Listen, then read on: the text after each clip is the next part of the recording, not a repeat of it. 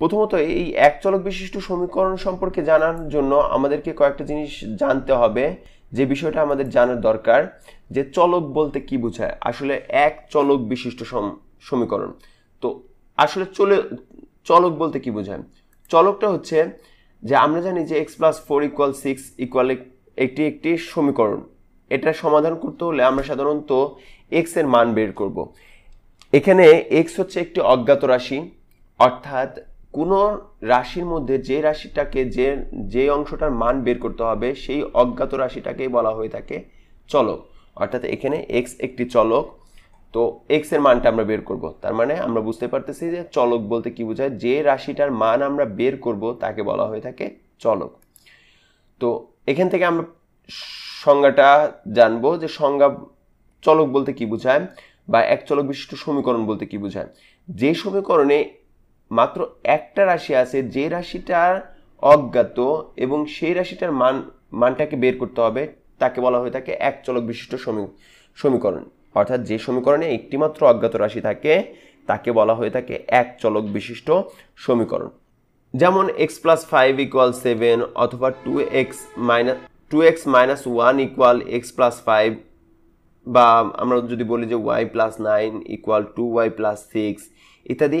এই সবগুলোতে একটা জিনিসের মান বের করতে হবে। প্রথম রাশিটার ক্ষেত্রে x এর মান বের করতে হচ্ছে, দ্বিতীয় রাশিটার ক্ষেত্রেও x এর মান, তৃতীয় রাশিটার ক্ষেত্রে y এর মান বের করতে হচ্ছে। তার মানে প্রত্যেকটা ক্ষেত্রে একটা জিনিসের মান বের করতে হচ্ছে, যার কারণে একে আমরা বলবো এক চলক বিশিষ্ট সমীকরণ। তারপরে আসলে দুই চলক বিশিষ্ট সমীকরণ আছে। আমরা জানি যে যারা নবম-দশম শ্রেণীতে পড়ো অবশ্যই জানো যে দ্বাদশ শ্রেণী একাদশ যে অধ্যায়টা আছে সেই অধ্যায়টাতে সাধারণত দুই চলক বিশিষ্ট সমীকরণের কথা বলা আছে। তো সমীকরণ বলতে আসলে কি বোঝায়? সমীকরণটা কি? কমপক্ষে একটি বীজগণিতীয় রাশি সহ যদি দুইটি রাশিকে সমান চিহ্ন দ্বারা যুক্ত করা হয়ে থাকে তাহলে ওই সম্পর্কটিকে বলা হয়ে থাকে সমীকরণ। সমীকরণের হতে পারে যে এক পক্ষ শূন্যও হতে পারে, তাতে কোনো সমস্যা নাই। এক পক্ষ শূন্য হতে পারে, সেটাকেও আমরা সমীকরণ বলবো যদি এক পক্ষ শূন্য হয়ে থাকে। তো যেমন আমরা যদি বলি যে 2x - 1 = x+5, এটি একটি সমীকরণ।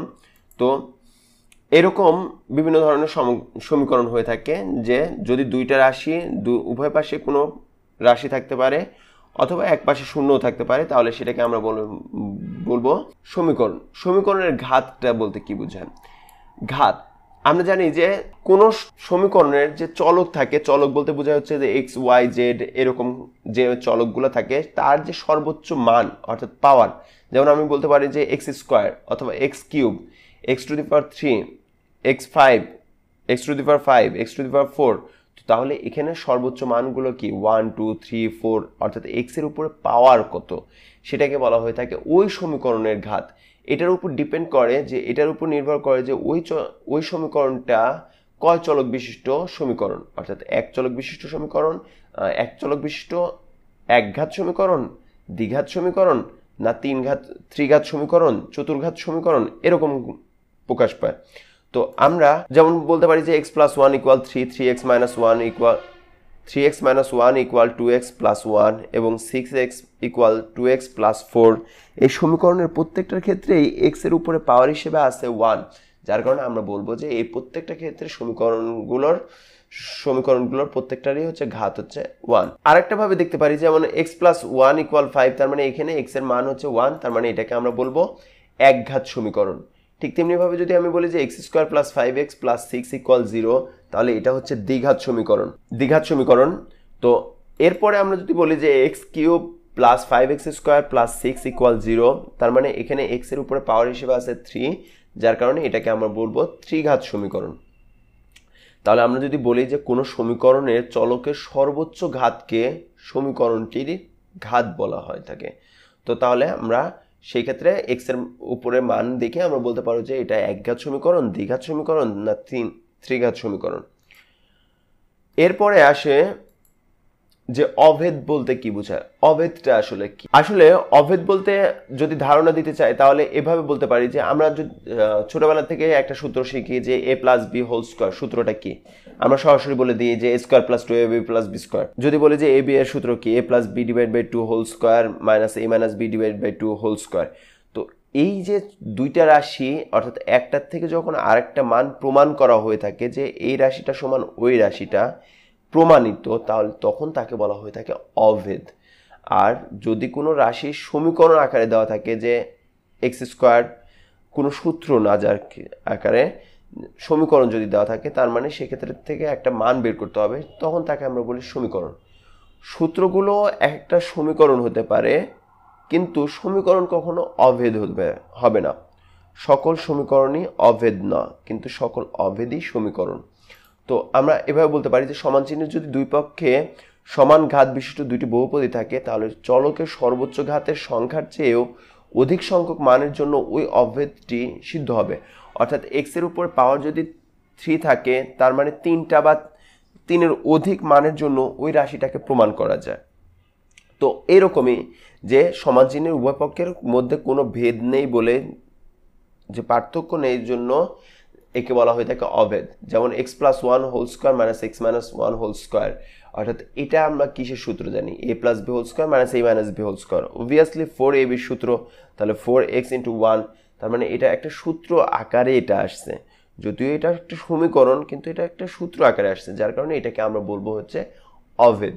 এখন আমরা দেখব যে যেমন আমরা বলতে পারি যে x + 3 = 5, এটা একটি সমীকরণ। আনডাউটলি এটা একটা সমীকরণ, অবশ্যই সবাই জানি যে এটা একটা সমীকরণ। এটি সমাধান করতে হলে আমরা কি করতে হবে? যে অজ্ঞাত রাশি x এর মান বের করতে হবে। এখন x এর মানটা আমরা সাধারণত যে বের করব, এই xটাকে আমরা কি বলতেছি? চলক। কিন্তু যদি সেই রাশিটাকে আমরা যদি এইভাবে লিখি যে x + a = 5, সমীকরণটি যদি আমরা সমাধান করতে চাই, তার মানে x এর মানটা আমরা বের করব কিসের মাধ্যমে? a এর মাধ্যমে। তাহলে এটাকে আমরা ডান পাশে নিয়ে গেলেই তো হচ্ছে x এর মান পেয়ে যাচ্ছি, 5 - a হচ্ছে। তার মানে আমরা a এর মাধ্যমে কার মান বের করতেছি? x এর মান। যার কারণে আমরা বলবো যে x হচ্ছে এখানে একটি চলক এবং a হচ্ছে একটি ধ্রুবক। যার মাধ্যমে প্রকাশ করা হয়ে থাকে সে হচ্ছে ধ্রুবক, এবং যার মান প্রকাশ করা হয়ে থাকে তাকে বলা হয়ে থাকে চলক। তাহলে এখানে x একটি চলক এবং a একটি ধ্রুবক হিসেবে ধরা হয়ে থাকে। তাহলে x এর মান a এর মাধ্যমে পাওয়া যাবে।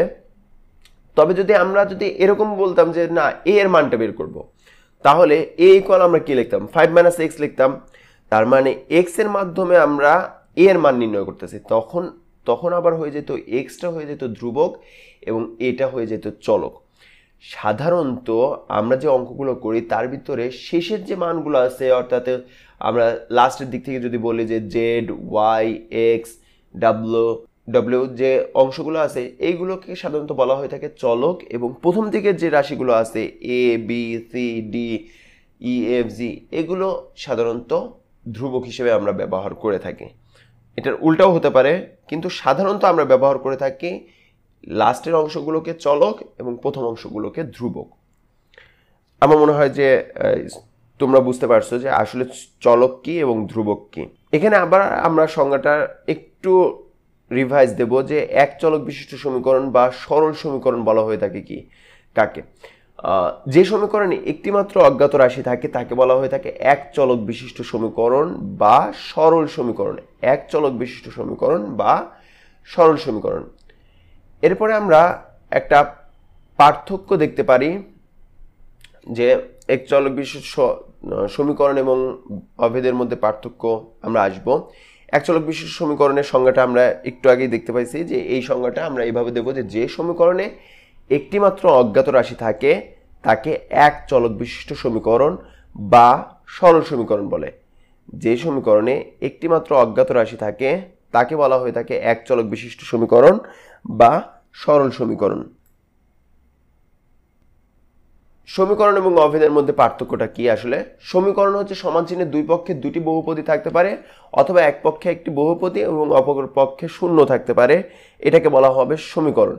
কিন্তু অভেদ হচ্ছে দুই পক্ষেই অবশ্যই বহুপদী থাকতে হবে, কোনো পাশে মান বা শূন্য থাকা যাবে না, তাহলে তাকে বলা হয়ে থাকে অভেদ।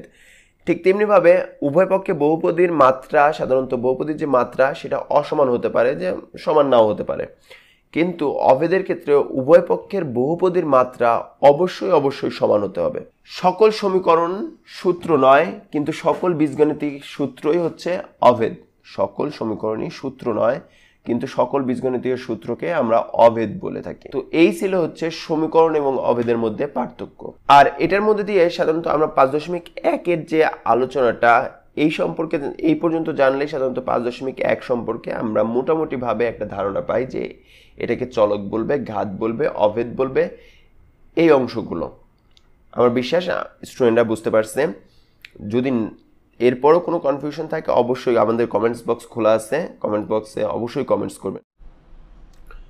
প্রথমত আমরা উদাহরণ নিয়ে আলোচনা করব। উদাহরণ 12তে বলা আছে যে একটি প্রকৃত ভগ্নাংশের হর লব অপেক্ষা 4 বেশি। ভগ্নাংশটি বর্গ করলে যে ভগ্নাংশ পাওয়া যাবে তার হর লব অপেক্ষা 40 বেশি হবে। ভগ্নাংশটি নির্ণয় করতে বলা হয়েছে। তার আগে বলে নিই যে এই অধ্যায়টাতে সাধারণত তেমন কোনো বেসিক আলোচনা নেই। বেসিক আলোচনা যা কিছু ছিল সব 5.1 এর জন্য। 5.1 এর যে আলোচনাটা সেটাকেই কাজে লাগিয়ে আমরা 5.2 করব, যার কারণে এখানে বেসিক কোনো আলোচনা না করে আমরা সরাসরি উদাহরণে চলে যাচ্ছি। আর যদি এই অধ্যায়টাকে বুঝতে হয় তাহলে অবশ্যই আগে 5.1টাকে আমাদের জেনে এসে তারপরে 5.2টাকে করতে হবে। তো উদাহরণ 12 এর সমাধানটা যেটা বইয়ে আকারে দেওয়া আছে ওটাকে আমরা ব্যাখ্যা করব কিভাবে অঙ্কটা করা হয়েছে। প্রথমত ধরলাম ভগ্নাংশটি x/x+4। কিছু কিছু গাইড, আমি অনেকগুলো গাইড দেখেছিলাম যে সাধারণত এই অধ্যায়ের অঙ্কগুলো করার ক্ষেত্রে এক চলক বিশিষ্ট না করে 2 চলক বিশিষ্ট করে ফেলছে। আমি 2টা গাইড দেখছি যেখানে x এবং y কে ধরে তারপরে অঙ্কটা করা হয়েছে। কিন্তু অবশ্যই খেয়াল রাখতে হবে যদি 5.1 বা 2 কে আলাদাভাবে আমরা অঙ্ক করতে যাই তাহলে অবশ্যই এক চলক ধরে করতে হবে। এক চলক বলতে শুধুমাত্র x এর উপর ডিপেন্ড করে আমাদেরকে অঙ্কটা করতে হবে। ঠিক 2 চলক বিশিষ্ট অঙ্কগুলো আছে হচ্ছে 11.1 এবং 11.2। এই 11.এর অধ্যায়গুলোতে সাধারণত 2 চলক বিশিষ্ট, তখন আবার এক চলক বিশিষ্ট না ধরে আমাদেরকে 2 চলক বিশিষ্ট ধরে করতে হবে। এখন একটা প্রশ্ন সাধারণত প্রত্যেকটা স্টুডেন্টই করে যে স্যার পরীক্ষাতে যদি এরকম আসে যে অঙ্কগুলো তাহলে আমাদের তো আর ওখানে লেখা থাকবে না যে এক চলক বিশিষ্ট সমীকরণের মাধ্যমে সমাধান করো, তাহলে আমরা কি করব? Good question. এই কোয়েশ্চেনটার অ্যান্সারটা হবে এরকম যে সেক্ষেত্রে তুমি এক চলক বিশিষ্ট হিসেবেও করতে পারো, 2 চলক বিশিষ্ট হিসেবেও করতে পারো। একই অঙ্ক এক চলক বিশিষ্ট সমীকরণ আকারেও করা যায়, আবার 2 চলক বিশিষ্ট সমীকরণ আকারেও করা যায়। যদি বোর্ড কোয়েশ্চেনেতে এই প্রশ্নগুলো আসে স্বাভাবিকভাবে আমাদেরকে করতে হবে 2টা নিয়মের যে কোনো একটা পদ্ধতি অবলম্বন করলেই হবে।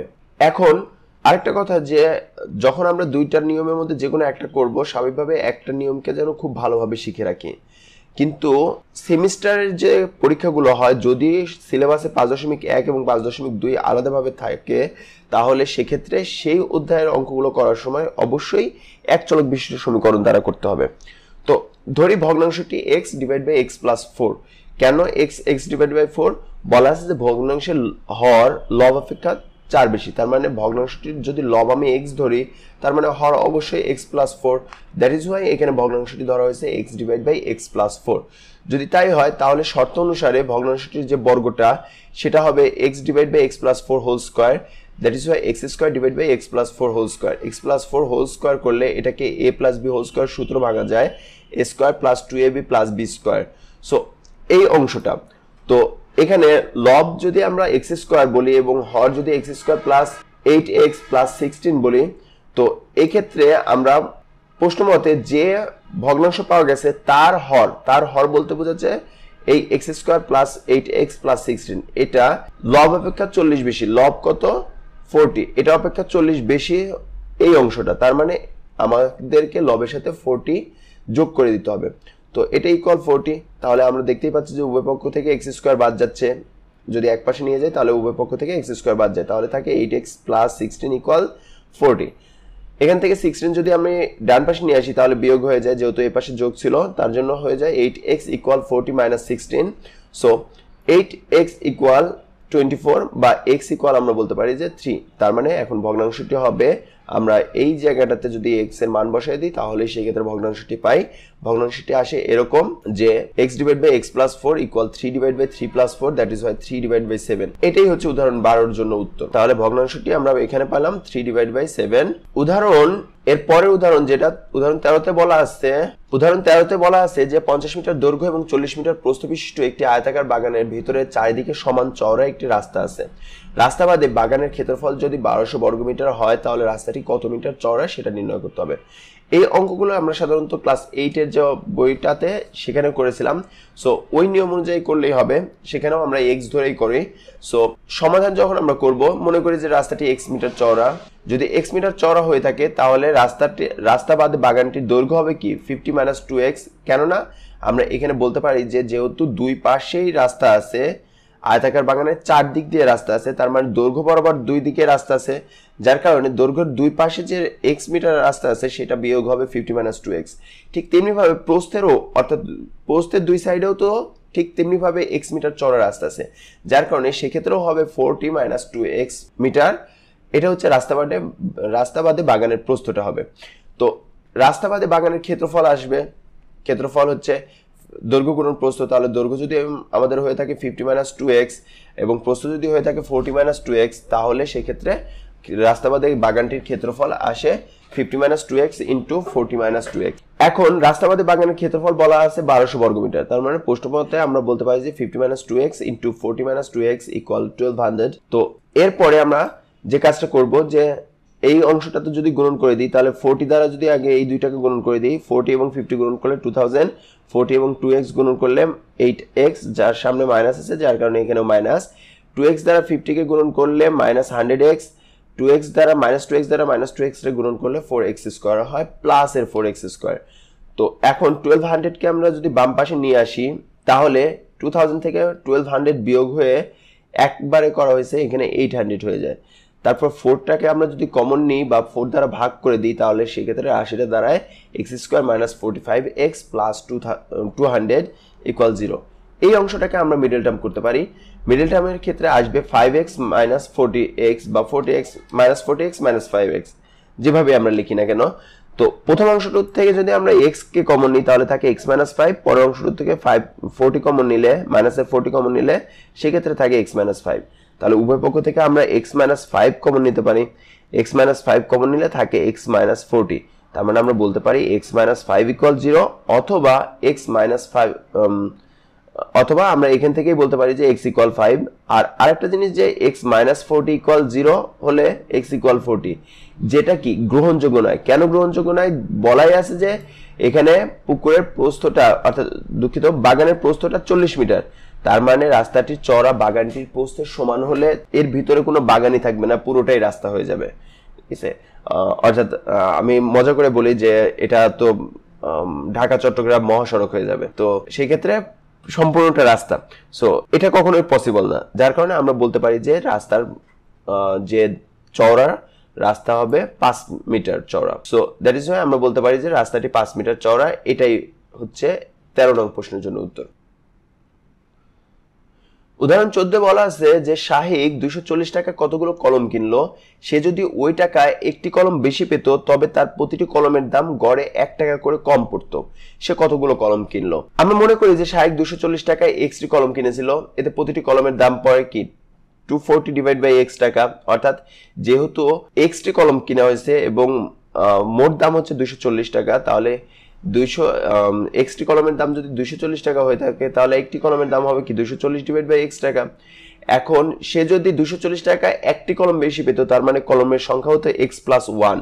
তো x প্লাস যদি 1 হতো তাহলে সেক্ষেত্রে প্রতিটি কলমের দাম পড়তো 240 ডিভাইড বাই x প্লাস 1। প্রশ্ন মতে আমরা বলতে পারি যে এখানে যে বলা আছে যে 240 divide by x plus 1 equal হচ্ছে 240 ডিভাইড বাই x মাইনাস 1। কেন মাইনাস 1? যেহেতু 1 টাকা করে কম পড়তো, দুইটার ক্ষেত্রেই একটা কলমের দাম, সেখান থেকে 1 টাকা যদি আমি বাদ দিই তাহলে সমান হয়ে যায়। সো এখান থেকে আমরা বলতে পারি যে 240 divide by x plus 1 equal 240 minus x divide by x। এখানে লসাগু করে, যে লসাগু যেহেতু x আসে তার কারণে 1 এর নিচে 1 আছে, 1 দ্বারা x রে ভাগ করলে x, x দ্বারা 1 রে গুণন করলে x, that is Y 240 minus x আসে। তো আমরা যদি এখানে আর গুণন করে দিই তাহলে আসে 240x equal x plus 1 into 240 minus x। আর গুণন করে এই পাশে যদি গুণন করে দিই তাহলে সেক্ষেত্রে আসে 240x plus 240 minus x square minus x। তো এখন আমরা বলতে পারি যে x square plus x minus 240 equal 0 যদি এক পাশে নিয়ে আসি, এই 240 এবং 240x এবং 240x বাদ যাচ্ছে, যার কারণে একবারে আমরা বলতে পারি যে এই বাম পাশে নিয়ে আসলে x square plus x minus 240 equal 0। তো সেখান থেকে আমরা পাই যে যদি 240 এটাকে আমরা যদি মিডল টার্ম করতে চাই তাহলে 16 এবং 15 যদি গুণন করি তাহলে সেই ক্ষেত্রে আসে 240। সো এক্ষেত্রে আমরা বলতে পারি যে 240 এর জন্য লসাগু হিসাবে x square plus 16x minus 15x minus 240 equal 0। প্রথম অংশটুকু থেকে যদি আমরা এক্স কমন নিই তাহলে থাকে এক্স প্লাস 16, পর অংশ থেকে যদি মাইনাস 5 কমন নিই তাহলে সেক্ষেত্রে থাকে মাইনাস 15 কমন নিই তাহলে সেক্ষেত্রে থাকে এক্স প্লাস 16। তো এক্স প্লাস 16 যদি আমরা কমন নিই তাহলে সেক্ষেত্রে থাকে এক্স মাইনাস 15। তো আমরা এখান থেকে বলতে পারি যে এক্স প্লাস 16 ইকুয়াল 0 অথবা এক্স মাইনাস 15 ইকুয়াল 0। তো এখান থেকে আমরা বলতে পারি এক্স প্লাস 16 ইকুয়াল 0 হলে এক্স মাইনাস 16, আর যদি এক্স মাইনাস 15 ইকুয়াল 0 হয় তাহলে এক্স ইকুয়াল 15। তো কিন্তু কলমের সংখ্যা যেহেতু এক্স ঋণাত্মক হতে পারে না, তার মানে আমরা মাইনাস 16টা এটা নিতে পারবো না। যেহেতু এটা নিতে পারবো না তার কারণে আমরা এখান থেকে বলতে পারি যে x equal not equal minus 16, that is Y x equal 15। X equal যদি 15 হয়ে থাকে তাহলে আমরা বলতে পারি যে সাহেব 15টি কলম কিনেছিল। উদাহরণ 15তে বলা আছে যে একটি বিদ্যালয়ের নবম শ্রেণীর একটি পরীক্ষায় এক্স জন ছাত্রের গণিতে প্রাপ্ত মোট নাম্বার 1950। একই পরীক্ষায় অন্য একজন নতুন ছাত্রের গণিতে প্রাপ্ত নাম্বার 34 যোগ করায় প্রাপ্ত নম্বরের গড় 1 কমে গেল। এখন ক নং প্রশ্ন বলা আছে যে পৃথকভাবে এক্স জন ছাত্রের এবং নতুন ছাত্র সহ সকলের প্রাপ্ত নম্বরের গড় এক্স এর মাধ্যমে প্রকাশ করতে হবে। এটা একটি সৃজনশীল প্রশ্ন। খ নং প্রশ্নটাতে বলা আছে প্রদত্ত শর্তানুসারে সমীকরণ গঠন করে দেখাতে হবে যে x square plus 35x minus 950 equal 0 এবং এক্স এর মান বের করে দুই ক্ষেত্রে নম্বরের গড় কত তা নির্ণয় করতে হবে। তার সমাধান, প্রথমত কয়ের জন্য সমাধান, এক্স জন ছাত্রের প্রাপ্ত নম্বরের গড় হবে কি, যেহেতু এক্স জন ছাত্র যদি ধরে নিই তাহলে 1950 ডিভাইড বাই এক্স। ঠিক তেমনি ভাবে নতুন ছাত্রের নম্বর সহ, তাহলে নতুন ছাত্র একজন আসলে নতুন ছাত্র সহ মোট ছাত্র সংখ্যা হয় এক্স প্লাস 1। তাহলে এক্স প্লাস 1 জন ছাত্রের প্রাপ্ত নম্বরের গড় হবে এই 950 plus 34 divide by x plus 1, that is Y 984 divide by x plus 1। প্রশ্ন মতে আমরা বলতে পারি যে 1950 divide by x equal 1984 divide by x plus 1 plus 1, বা 1950 ডিভাইড বাই এক্স মাইনাস এই অংশটা ইকুয়াল 1 পক্ষান্তর করে, অর্থাৎ এই অংশটাকে যদি আমরা বাম পাশে নিয়ে যাই এরপর আমরা লসাগু করতে পারি। লসাগুর ক্ষেত্রে এক্স ইন্টু এক্স প্লাস 1 আসে, এক্স দ্বারা ভাগ করলে এক্স প্লাস 1 দ্বারা যদি এটাকে গুণন করি তাহলে হয়ে যায় 1950x plus 1950 minus x plus 1 দ্বারা যদি ভাগ করি তাহলে থাকে এক্স দ্বারা এটাকে গুণন করে 1984x ইকুয়াল 1। তো এক্ষেত্রে আমরা বলতে পারি যে এক্স স্কোয়ার প্লাস এক্স, অর্থাৎ এখান থেকে যদি আমরা অংশটা নিচেটা গুণন করে দিই 1 এর সাথে তাহলে একবারে লেখা যায় x square plus x equal, এই অংশটার থেকে যদি আমরা বিয়োগ করি তাহলে 1950x মাইনাস 1984x প্লাস 1950 যখন আমরা আর গুণন করি, এখন বিয়োগ করার ফলে এখানে আসে 34x। তো 34x যদি আমরা সবগুলোকে এক পাশে নিয়ে যাই তাহলে রাশিটা দ্বারা এরকম যে 34x এবং এই পাশে আসলে প্লাস হয়ে যায় যেটা x এর সাথে 35x হয়ে যায়, 1950 এটাকে বাম পাশে আসলে মাইনাসে 1950 হয়ে যায়, তাহলে এটা ইকুয়াল 0। এটাই দেখাতে বলা হয়েছে খ নং প্রশ্নের জন্য। গ নং প্রশ্নটাতে ছিল যে এক্স এর মান বের করতে হবে, তার মানে এই সমীকরণটা থেকে আমরা এক্স এর মান বের করতে পারি। এই রাশিটাকে আমরা মিডল টার্ম করতে পারি। মিডল টার্ম করলে রাশিটা দ্বারা এরকম যে 65x থেকে যদি আমরা 30x বিয়োগ করি তাহলে থাকে 35x, এবং 65 এবং 30 যদি আমরা গুণন করি তাহলে সেক্ষেত্রে আসে 1950। সো মিডল টার্ম হবে 65 এবং 30। তো প্রথম অংশটুক থেকে যদি আমরা x কমন নিই তাহলে থাকে x প্লাস 65 মাইনাস পর অংশটুকুতে যদি আমরা 30 কমন নিই তাহলে থাকে x প্লাস 65। তাহলে আমরা বলতে পারি x plus 65 into x minus 30 equal 0। তাহলে আমরা বলতে পারি x প্লাস 65 ইকুয়াল 0 অথবা x মাইনাস 30 ইকুয়াল 0। তাহলে x প্লাস 65 ইকুয়াল 0 হলে x ইকুয়াল মাইনাস 65 এবং x মাইনাস 30 ইকুয়াল 0 হলে x ইকুয়াল 30। কিন্তু এখানে x ইকুয়াল মাইনাস 65টা গ্রহণযোগ্য নয়, কেননা ছাত্রের সংখ্যা কখনোই ঋণাত্মক হতে পারবে না, যার কারণে আমরা বলতে পারি যে x x not equal -65। So এটা যেহেতু নট ইকুয়াল -65, তার মানে আমরা বলতেই পারতেছি এক্স ইকুয়াল 30। এটাই নির্ণয় করতে বলা হয়েছে যে এক্স এর মান নির্ণয় করো। তাহলে প্রথম ক্ষেত্রে গড় হবে 1950 ডিভাইড বাই 30 ইকুয়াল 65। দ্বিতীয় ক্ষেত্রে গড় আসে 1984 ডিভাইড বাই 31, অর্থাৎ এক্স প্লাস 1 দ্যাট ইজ হয় 30 প্লাস 1 31 ইকুয়াল 64। এক চলক বিশিষ্ট সমীকরণ অর্থাৎ 5.1 এর প্রথম প্রশ্নটাতে বলা আছে A Y divide by B minus B Y divide by A equal A square minus B square যদি হয়ে থাকে তাহলে এই রাশিটাকে সমাধান করতে বলা হয়েছে। আমরা আগেই বলছিলাম যে সাধারণত এক্স ওয়াই জেড শেষের দিকে যে অংশগুলো থাকে তাকে আমরা বলা হয়ে থাকে চলক। সেগুলোর মান বের করতে হয় কিসের মাধ্যমে? এ এবং বি এর মাধ্যমে। তো আমাদেরকে এখানে মান বের করতে হবে ওয়াই এর মানটা কিসের মাধ্যমে? এ এবং বি এর মাধ্যমে। তো আমরা প্রথমত যদি এ এবং বি এখানে আসে তাহলে এক্ষেত্রে আমরা লসাগু করতে পারি। তো সেক্ষেত্রে আমরা যদি লসাগু করি প্রথম রাশিটা, প্রথমত আমরা এটা এইভাবে দেওয়া আছে, এভাবে তুলে নিতে পারি যে দেওয়া আছে এই অংশটা। তাহলে এ এবং বি এর লসাগু এ বি, বি দ্বারা যদি ভাগ করি তাহলে থাকে এ দ্বারা এ ওয়াইকে গুণন করলে এ স্কোয়ার ওয়াই। এ দ্বারা যদি এ বিকে ভাগ করি তাহলে থাকে বি, বি দ্বারা বি ওয়াইকে গুণন করলে বি স্কোয়ার ওয়াই ইকুয়াল এ স্কোয়ার মাইনাস বি স্কোয়ার। এই রাশিটার থেকে আমরা দেখতে পাচ্ছি যে ওয়াইটাকে কমন নেওয়া যায়। তো ওয়াই যদি কমন নিই সেক্ষেত্রে থাকে Y into A square minus B square divide by A B equal A square minus B square. এখন এ বিকে যদি ওই পাশে গুণন করে দিই সেক্ষেত্রে থাকবে Y into A square minus B square equal A B into A square minus B square. উভয় পাশ থেকে আমরা এ স্কোয়ার মাইনাস বি স্কোয়ারটাকে ভাগ করে দিতে পারি। সেক্ষেত্রে তাহলে আমরা মান পেয়ে যাব যে Y equal A B. A square minus B স্কোয়ারকে দ্বারা কেন ভাগ করলাম? অবভিয়াসলি কেননা এইটা হচ্ছে ধ্রুবক, ধ্রুবক দ্বারা যে কোনো রাশিটাকে ভাগ করা যায়।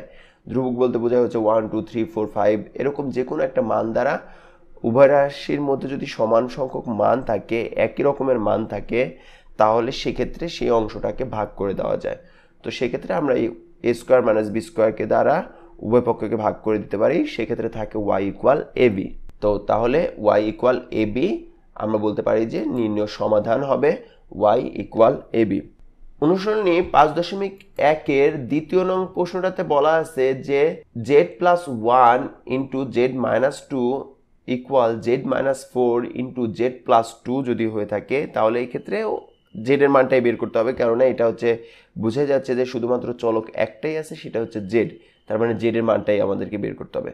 তো আমরা বলতে পারি যে দেওয়া আছে, যে রাশিটা দেওয়া আছে সেটা আমরা তুলে নিতে পারি যে Z plus 1 into Z minus 2 equal Z minus 4 into Z plus 2।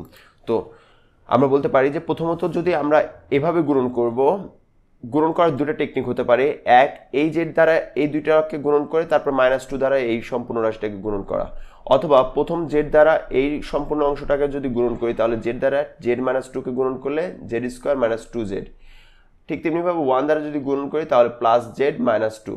একইভাবে আমরা যদি ডান পাশের রাশিটাকে জেড দ্বারা এই রাশিটাকে গুণন করি সেক্ষেত্রে পাই জেড স্কোয়ার প্লাস 2z, -4 দ্বারা গুণন করলে -4z, প্লাস মাইনাসে -4 এবং 2 গুণন করে -8।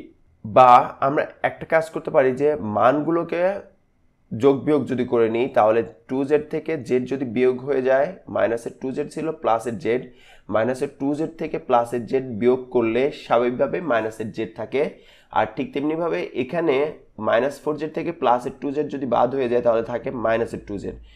জেড স্কোয়ার এবং জেডকে যদি আমরা বাম পাশে নিয়ে আসি এবং মানগুলোকে যদি ডান পাশে নিয়ে আসি তাহলে রাশিটা দ্বারা এরকম Z square minus Z square প্লাসের 2z ইকুয়াল -8 ছিল এবং -2টা এই পাশে আসলে +2 হয়ে যায়, সেক্ষেত্রে -8 + 2।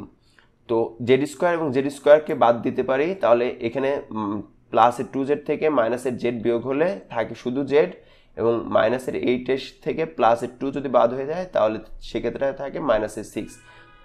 আমরা বলতে পারি যে z ইকুয়াল -6। তো এখান থেকে আমরা বলতে পারি যে নির্ণয় সমাধান হবে z ইকুয়াল -6। এটাই হচ্ছে 2 নং প্রশ্নের জন্য উত্তর।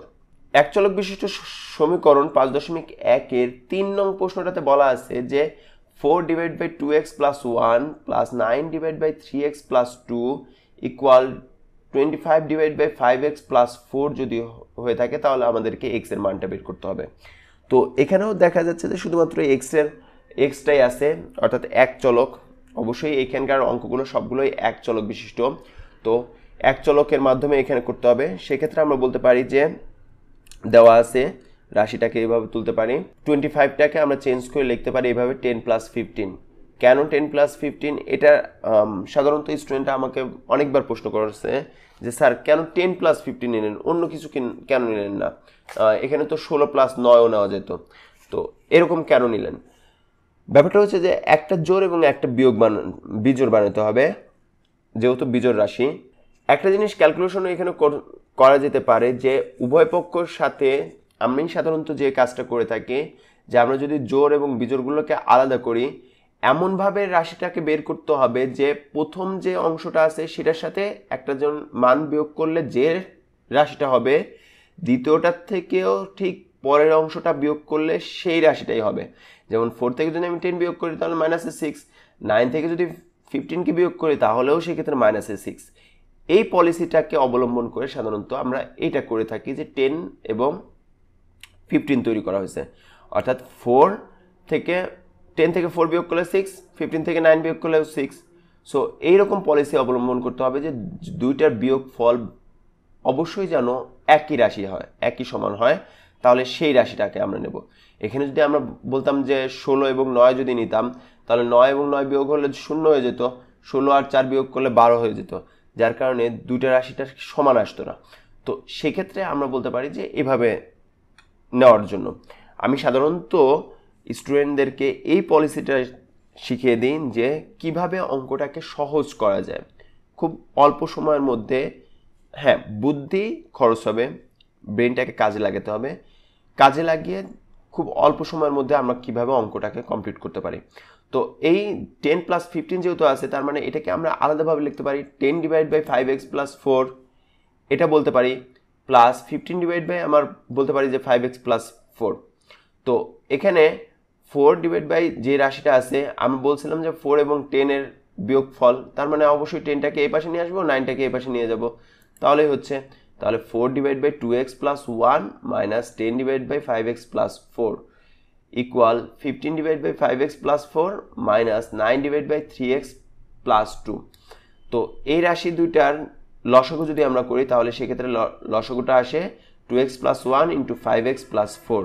2x প্লাস 1 দ্বারা যদি ভাগ করি তাহলে থাকে 5x প্লাস 4, 5x প্লাস 4 দ্বারা যদি 4কে গুণন করি তাহলে 4 ইন্টু 5x প্লাস 4 থাকে। এই 5x প্লাস 4 দ্বারা যদি ভাগ করি তাহলে থাকে হচ্ছে 2x প্লাস 1, 2x প্লাস 1 10কে গুণন করলে 10 ইন্টু 2x প্লাস 1 থাকে। ঠিক একই পদ্ধতি অবলম্বন করা হয়েছে যে 5x plus 4 into 3x plus 2, এই পাশে যদি আমরা লসাগু নিই তাহলে 5x প্লাস 4 দ্বারা ভাগ করলে থাকে 3x প্লাস 2, 3x প্লাস 2 দ্বারা যদি 15কে গুণন করি তাহলে 15 ইন্টু 3x প্লাস 2। ঠিক তেমনিভাবে 3x প্লাস 2 দ্বারা যদি ভাগ করি তাহলে থাকে 5x প্লাস 4, এটা দ্বারা যদি 9কে গুণন করি তাহলে 9 ইন্টু 5x প্লাস 4। তো উপরের মানগুলোকে আমরা গুণন করে দিতে পারি যে 4 ইন্টু 5x প্লাস 4 তার মানে হচ্ছে 4 এবং 5x যদি গুণন করি তাহলে 20x, প্লাস 4 এবং 4 যদি গুণন করি তাহলে 16, মাইনাস 10 ইন্টু 2x যেহেতু মাইনাস আছে তার মানে মাইনাস 20x মাইনাসে 10। ঠিক একইভাবে এখানেও গুণন করলে 3x এবং 15 গুণন করলে 45x, 2 এবং 15 গুণন করলে 30, মাইনাস 9 এবং 5x গুণন করলে মাইনাস 45x, 4 এবং 9 মাইনাসের 9 যদি গুণন করি তাহলে মাইনাসের 36। তো সেক্ষেত্রে আমরা বলতে পারি যে উভয় ক্ষেত্রে 20x বাদ যাচ্ছে, 16 থেকে 10 বিয়োগ করলে 6। ঠিক তেমনিভাবে 45x বাদ যাচ্ছে, 30 থেকে 36 বিয়োগ করলে মাইনাসে 6 এবং 6 বাদ যায়। একই সাথে আরেকটা জিনিস বাদ চলে যায়, সেটা হচ্ছে এখান থেকে দুইটা সমান যদি চলক থাকে তাহলে সেক্ষেত্রে ভাগ করে দেওয়ার জন্য যে x² 5x প্লাস 4 আছে তাহলে উভয় পাশ থেকে 5x প্লাস 4টাকে আমরা ভাগ করে দিতে পারি। উভয় পাশটা থেকে 5x প্লাস 4 এবং 6 দ্বারা যদি ভাগ করে দিই তাহলে থাকে হচ্ছে এই পাশে মাইনাসের 2x প্লাস 1 আর এই পাশে থাকে 3x প্লাস 2। তাহলে এই সম্পূর্ণ রাশিটাকে যদি আমি বাম পাশে নিয়ে আসি বা আগে ব্র্যাকেটটা যদি তুলে দিই তাহলে মাইনাস হয়ে যায় -2x -1। সম্পূর্ণ রাশিটার ক্ষেত্রে 2xটাকে যদি বাম পাশে নিয়ে যাই এবং 2টাকে যদি ডান পাশে নিয়ে আসি তাহলে রাশিটা দ্বারা এরকম 3x + 2 2x = -1 -2। আমরা পক্ষান্তর করার জন্য এই রাশিটা পাইলাম। তাহলে 3x এবং 2x যোগ করলে 5x = -3, তাহলে x = আমরা পাই -3/5। অর্থাৎ আমরা এখান থেকে বলতে পারি যে 3 নং প্রশ্নের জন্য নির্ণয় সমাধান হবে -3/5। এটাই হচ্ছে 3 নং প্রশ্নের জন্য উত্তর। এক চলক বিশিষ্ট সমীকরণ 5.1 এর 4 নং প্রশ্নটাতে বলা আছে 1/x + 1 + 1/x + 4 = 1/x + 2 + 1/x + 3। এটা দুটো ভাবে করা যায়। এক, প্রথমত বিজোড় সংখ্যাগুলোকে একসাথে নিয়ে জোড় সংখ্যাগুলোকে আলাদা নিতে পারি, অথবা দুইটার মধ্যে পার্থক্য দেখতে হবে যে 1 আছে এখানে 2 আছে, দুইটার মধ্যে পার্থক্য 1, আবার 4 এবং 3 এর মধ্যে পার্থক্য 1। তার মানে আমরা 1/x + 2টাকে বাম পাশে নিয়ে যেতে পারি, এটাকে ডান পাশে নিয়ে আসতে পারি। বেসিক্যালি মোট কথা হচ্ছে যে কোনো একটাকে আমরা বাম পাশে নিয়ে যাব এবং আরেকটাকে ডান পাশে নিয়ে আসবো। বেটার যে বিজোড় সংখ্যাগুলোকে একসাথে নিয়ে আসা এবং জোড় সংখ্যাগুলোকে আলাদা নিয়ে আসা। অথবা আমি যেভাবে করেছি যে x + 1 আছে, x + 2টাকে আমি যদি বাম পাশে নিয়ে যাই তাহলে সেক্ষেত্রে হয় 1/x + 1 - 1/x + 2 = 1/x + 3 - 1/x + 4 পক্ষান্তর করে। এখন এই দুইটার মধ্যে লসাগু হবে x + 1 × x + 2, তো আর এখানে লসাগু হবে x + 3 × x + 4। সেক্ষেত্রে x + 1 দ্বারা যদি ভাগ করি এখানে থাকে x + 2, x + 2 দ্বারা 1কে গুণন করলে x + 2, x + 2 দ্বারা যদি আমি ভাগ করি তাহলে থাকে x + 1, x + 1 দ্বারা যদি 1কে গুণন করি তাহলে থাকে x + 1। ব্র্যাকেট দিয়ে নিছি যাতে মাইনাসের ক্ষেত্রে ব্র্যাকেট দেওয়ার ক্ষেত্রে এটার একটা সহজ নিয়ম হচ্ছে যারা সাধারণত কম পারো তাদের জন্য এই কাজটা করা হয়ে থাকে যে ব্র্যাকেটের জন্য আমরা সাধারণত এরকম হয়ে যায় না যে মাইনাসটা কোনটার সামনে মাইনাস হবে কোনটার সামনে প্লাস হবে এটা বুঝতে পারছেন না। এখানে যেহেতু মাইনাস আছে তার আগের যে রাশিটা সেটার সামনে ব্র্যাকেট দিয়ে নাও তাহলে এই প্রবলেমটা সলভ হয়ে যাবে। তো ঠিক তেমনিভাবে ডান পাশটাও কাজটা একই রকম করা হয়েছে। x + 3 দ্বারা যদি ভাগ করি তাহলে থাকে x + 4, x + 4 দ্বারা 1কে গুণন করলে x + 4, x + 4 দ্বারা যদি ভাগ করি তাহলে থাকে x + 3, x + 3 দ্বারা 1কে গুণন করলে -x + 3। তো এখানে আমরা একটা কাজ করতে পারি যে ব্র্যাকেটগুলো যদি তুলে দিই এবং নিচে গুণন করে দিই তাহলে x + 2 - x - 1 আর x + 4 - x - 3। নিচে যদি গুণন করি x দ্বারা যদি এই রাশিটাকে গুণন করি তাহলে সেক্ষেত্রে আসে x² + 2x। আর ঠিক তেমনিভাবে আমরা যদি বলি যে 1 দ্বারা যদি গুণন করি তাহলে 1 দ্বারা x কে গুণন করলে x + 2। ডান পাশেও আমরা একই রকম করতে পারি যে x + 3 যে আছে x দ্বারা যদি গুণন করি তাহলে x² + 3x, অর্থাৎ এই x দ্বারা গুণন করা হয়েছে। আর ঠিক তেমনিভাবে যদি আমরা 4 দ্বারা গুণন করি তাহলে +4x + 12। দুইটা নিয়মেই গুণন করা যায়। আমি আগের অঙ্কটাতে বলছিলাম যে এই রাশিটা দ্বারা পুরোটাকে গুণন করে তারপর 1 দ্বারা পুরোটাকে গুণন করা একটা, অথবা এই x দ্বারা এই সম্পূর্ণ রাশিটাকে গুণন করে তারপর +4 দ্বারা এই সম্পূর্ণ অংশটাকে গুণন করে দেওয়া। দুটো পদ্ধতি, আমি বাম পাশে একটা পদ্ধতি অবলম্বন করছি, ডান পাশে একটা পদ্ধতি অবলম্বন করছি। দুইটার যে কোনো একটা পলিসি অবলম্বন করলেও হয়, গুণন করার ক্ষেত্রে স্বাভাবিকভাবে একই জিনিসই আসবে সবসময়। তাহলে x + 2 যে অংশটা আছে তাহলে এখানে উপরে x এবং x বিয়োগ যায়, 2 থেকে 1 বিয়োগ করলে 1 থাকবে। ঠিক তেমনিভাবে এখানে x এবং x বাদ যায়, 4 থেকে 3 বিয়োগ করলে 1। তার মানে উভয় পক্ষে যদি আমরা গুণনও করে দিই তাহলে আর গুণন করলে রাশিটা এরকম আসে যে x² + 7x + 12 = x² + 3x + 2। x এর মানগুলোকে বাম পাশে নিয়ে যাব এবং মানগুলোকে ডান পাশে নিয়ে আসবো যেগুলো হচ্ছে ধ্রুবক মান। তো চলকগুলো যদি আমি বাম পাশে নিয়ে যাই সেক্ষেত্রে আমরা দেখি যে x² + 7x - x² - 3x, আর 12টার যদি ডান পাশে চলে আসে তাহলে -12 থেকে 2 বিয়োগ করলে -10 হয় এবং এখানে x² এবং x² বাদ যায়, 7x থেকে 3x বিয়োগ করলে 4x। x = তাহলে পাই আমরা -10/4, সেক্ষেত্রে মানটা পাই হচ্ছে -5/2। অর্থাৎ আমরা বলতে পারি যে এখানে নির্ণয় সমাধান x = -5/2। এটাই হচ্ছে 4 নং প্রশ্নের জন্য উত্তর।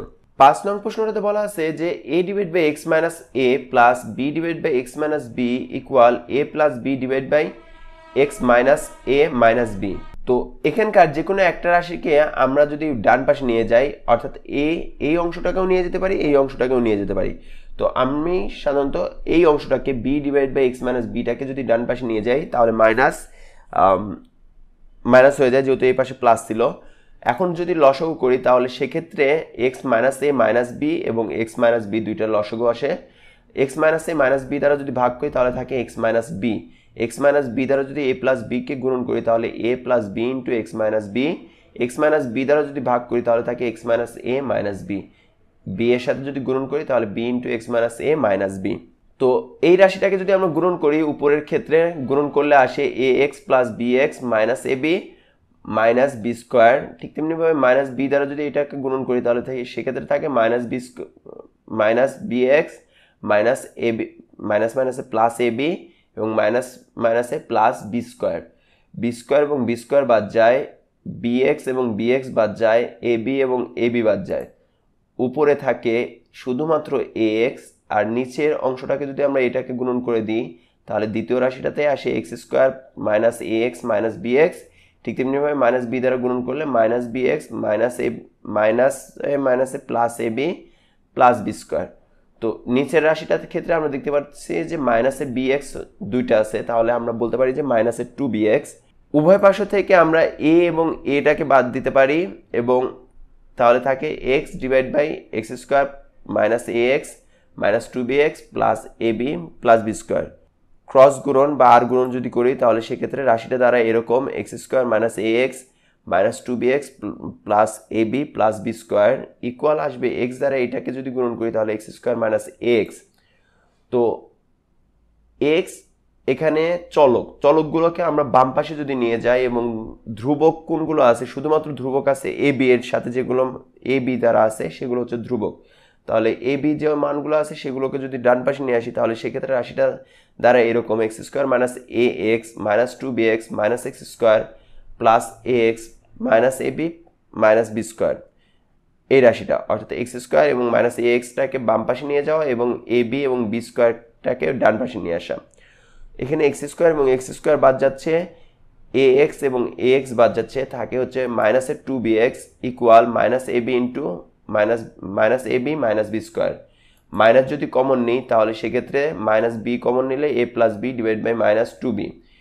মাইনাস মাইনাস কাটা যাচ্ছে, b এবং bটা কাটা যাচ্ছে, তাহলে থাকে a plus B divided by 2। এটাই হচ্ছে 5 নং প্রশ্নের জন্য উত্তর। 6 নং প্রশ্নটাতে বলা আছে যে x minus a divide by b plus x minus b divide by a plus x minus 3a minus 3b divide by a plus b equal 0। এই রাশিটার সমাধান করতে হবে, x এর মান বের করতে হবে। তো আমরা প্রথমত এখানে একটা কাজ করে নিতে পারি যে প্রত্যেকটা ক্ষেত্রে এই অঙ্কটার টোটালি ডিফারেন্স আলাদা নিয়ম আলাদাভাবে মনে রাখতে হয়। মনে রাখার পদ্ধতিটা হচ্ছে যে এখানে যেমন 3a আছে এবং 3b আছে, এখানে একটা a আছে একটা b আছে, তার মানে 3a থেকে যদি আমরা একটা a বিয়োগ করি তাহলে থাকে 2a, তার মানে আমাকে 2a বানাতে হবে সামহাও। কোনটাকে? এই অংশটাতে। তাহলে এটাকে 2a বানানোর একটা পদ্ধতি হচ্ছে যে মানে 2aটাকে বিয়োগ করতে হবে। তাহলে 2aটা বিয়োগ করার একটা পদ্ধতি হচ্ছে যে প্লাস 2 দিলেই হচ্ছে। অর্থাৎ তাহলে এখানে যদি আমি প্লাস 2 দিতে চাই তার মানে প্রথম রাশিটার থেকে -1 এবং পরের রাশিটার থেকে -1। তো প্রথম অংশটুকু থেকে x minus a divide by b -1, ঠিক তেমনিভাবে x minus b divide by a -1, ঠিক তেমনিভাবে এই রাশিটা +2। প্রথম রাশিটার ক্ষেত্রে যদি আমি bটাকে লসাগু নিই তাহলে x মাইনাস a এবং a এর নিচে আছে 1 দ্বারা b রে ভাগ করলে b দ্বারা 1 রে গুণন করলে -b। ঠিক তেমনিভাবে a দ্বারা একইভাবে যে x মাইনাস b, a এর 1 এর নিচে 1 আছে, 1 দ্বারা a রে ভাগ যদি করি তাহলে a দ্বারা 1 রে গুণন করলে -a। ঠিক একইভাবে এখানে রাশিটা আসে এরকম a প্লাস b দ্বারা যদি ভাগ করি তাহলে উপরের রাশিটা যেভাবে আছে সেভাবেই, 2 এর নিচে আছে 1 দ্বারা যদি a প্লাস b রে ভাগ করি তাহলে থাকে a প্লাস b 2 এর সাথে গুণন হলে 2a প্লাস 2b হয়ে যায়। তো এখান থেকে আমরা প্রথম রাশিটার থেকে এভাবে পাই যে x minus a minus b পরেরটাকে আমরা যদি সাজিয়ে এভাবে লিখি x minus a minus B, 3 এর থেকে 2a বিয়োগ করলে মাইনাসের a, 3b থেকে 2b বিয়োগ করলে মাইনাসের b। তাহলে একটা জিনিস দেখতে পাচ্ছি যে তিনোটারই উপরের রাশিটা একই, তার মানে উপরের অংশটাকে আমরা কমন নিতে পারি যেহেতু মাঝখানে যোগ চিহ্ন আছে, যার কারণে আমরা এখানে কমন নিচ্ছি। অর্থাৎ গুণন বা ভাগ চিহ্ন যদি থাকতো, গুণন যদি হতো তাহলে স্বাভাবিকভাবে ক্রস করতে হতো। এখানে কমন নেওয়ার একটা সিস্টেম হচ্ছে যে উপরের অংশগুলোর থেকে যদি আমি কমন নিই তাহলে থাকবে কি 1 ডিভাইড বাই বি থাকবে, 1 ডিভাইড বাই এ থাকবে, 1 divide by A plus B থাকবে। তো সেক্ষেত্রে আমরা বলতে পারি যে x মাইনাস এ মাইনাস বি যদি কমন নিই তাহলে 1 divide by B plus 1 divide by A plus 1 divide by A plus B. এখন একটা বিষয় হচ্ছে যে এখানে চলক সমৃদ্ধ চলক সহ রাশির একটাই, সেটা হচ্ছে x মাইনাস এ মাইনাস বি, তার মানে এটা ইকুয়াল 0 হবে।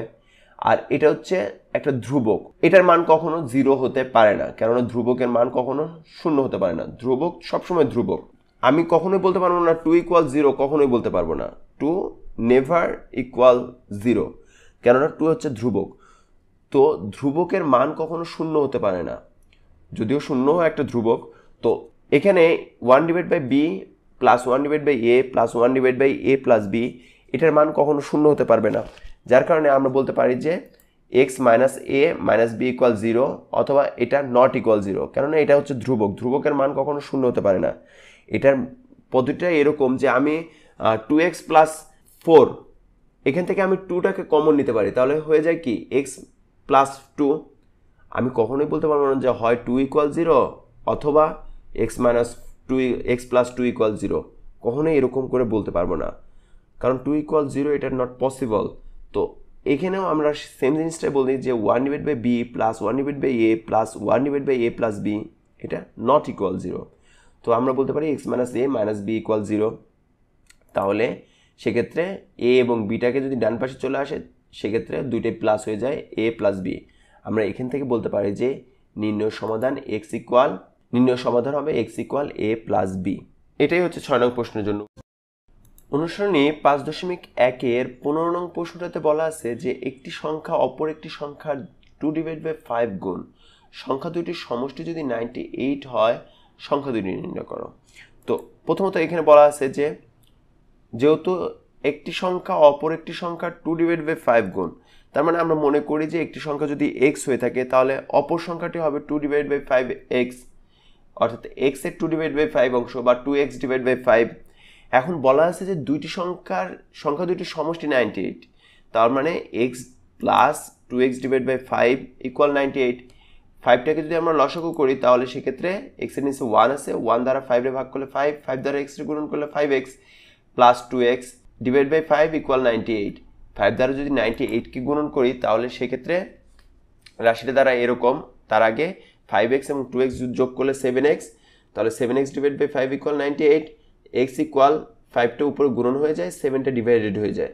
যদি আমরা 7টা গুণন অবস্থাতে আছে এই পাশে আসলে ভাগ হয়ে যায় এবং 5টা যেহেতু ভাগ অবস্থাতে আছে যার কারণে 98 এর সাথে গুণন হয়ে যায়। তাহলে 7 দ্বারা 98কে যদি ভাগ করি তাহলে আসে 14 এবং 5 গুণন করলে আসে 70, অর্থাৎ x অর্থাৎ একটি সংখ্যা আমরা বলতে পারি যে x মানে হচ্ছে 17 এবং অপর সংখ্যা 17 এর 2 ডিভাইড বাই 5 বা 28 সংখ্যা দুইটি নির্ণয় করা হলো।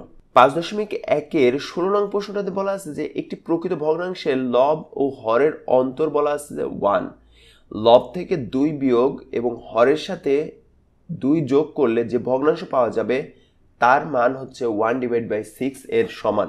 ভগ্নাংশটি নির্ণয় করতে হবে। প্রথমত বলা আছে যে লব এবং হরের অন্তর। প্রকৃত ভগ্নাংশ কাকে বলে? প্রকৃত এবং অপ্রকৃত। প্রকৃত ভগ্নাংশ বলতে বোঝায় হচ্ছে যে ভগ্নাংশের লব ছোট হর বড়, অর্থাৎ উপরে থাকবে ছোটর মান এবং নিচে থাকবে বড় মান, তাকে বলা হয়ে থাকে প্রকৃত ভগ্নাংশ। একই সাথে আমরা জানি যে অপ্রকৃত ভগ্নাংশ এবং মিশ্র ভগ্নাংশের সংজ্ঞাটাও আমরা জানি, আমরা বাস্তব সংখ্যাতে এই সংজ্ঞাগুলো শিখেছিলাম। তো লব এবং হরের অন্তর বলা আছে 1, লব থেকে 2 বিয়োগ এবং হরের সাথে 2 যোগ করলে যে ভগ্নাংশ পাওয়া যাবে তা 1 ডিভাইড বাই 6 এর সমান। ভগ্নাংশ নির্ণয় করতে হবে। একটা বিষয় হচ্ছে যে এখানে অবশ্যই আমাদের মনে রাখতে হবে যে এক চলক বিশিষ্ট সমীকরণের অঙ্ক করতেছি, এই অঙ্কটা, যার কারণে এক চলকের সূত্র দিয়েই অঙ্কটাকে করতে হবে। তো x ধরে করতে হবে, যদি আমরা মনে করি যে ভগ্নাংশটির লব x, তাহলে হর হবে কি, অন্তর যেহেতু 1 তার মানে হর হবে x প্লাস 1। x প্লাস 1 কেন হলো, অন্তর 1 বলছে, দুটোর মধ্যে পার্থক্য 1। আবার বলা আছে যে প্রকৃত ভগ্নাংশ তার মানে হরটা বড় হবে, লবটা ছোট হবে। তার মানে লবের সাথে 1 যোগ করলেই হচ্ছে, লব x যদি হয়ে থাকে তাহলে হর হবে x প্লাস 1। লব থেকে 2 বিয়োগ, তার মানে ভগ্নাংশটা হচ্ছে x divide by x plus 1। এখন এই ভগ্নাংশটার সাথে যদি আমি 2 বিয়োগ করি, লব থেকে 2 বিয়োগ এবং হরের সাথে আরো 2 যোগ করা, তার মানে লব x থেকে 2 বিয়োগ এবং হর হচ্ছে x প্লাস 1, এর সাথে আরো 2 যোগ যদি করি তাহলে সেই রাশিটা দাঁড়ায় 1 ডিভাইড বাই 6। তো x মাইনাস 2 এবং x, এই 1 এবং 2 যদি যোগ করি তাহলে হয়ে যায় x plus 3 equal 1 divide by 6। Cross গুণন করলে 6x মাইনাস 12 ইকুয়াল আসে হচ্ছে x প্লাস 3।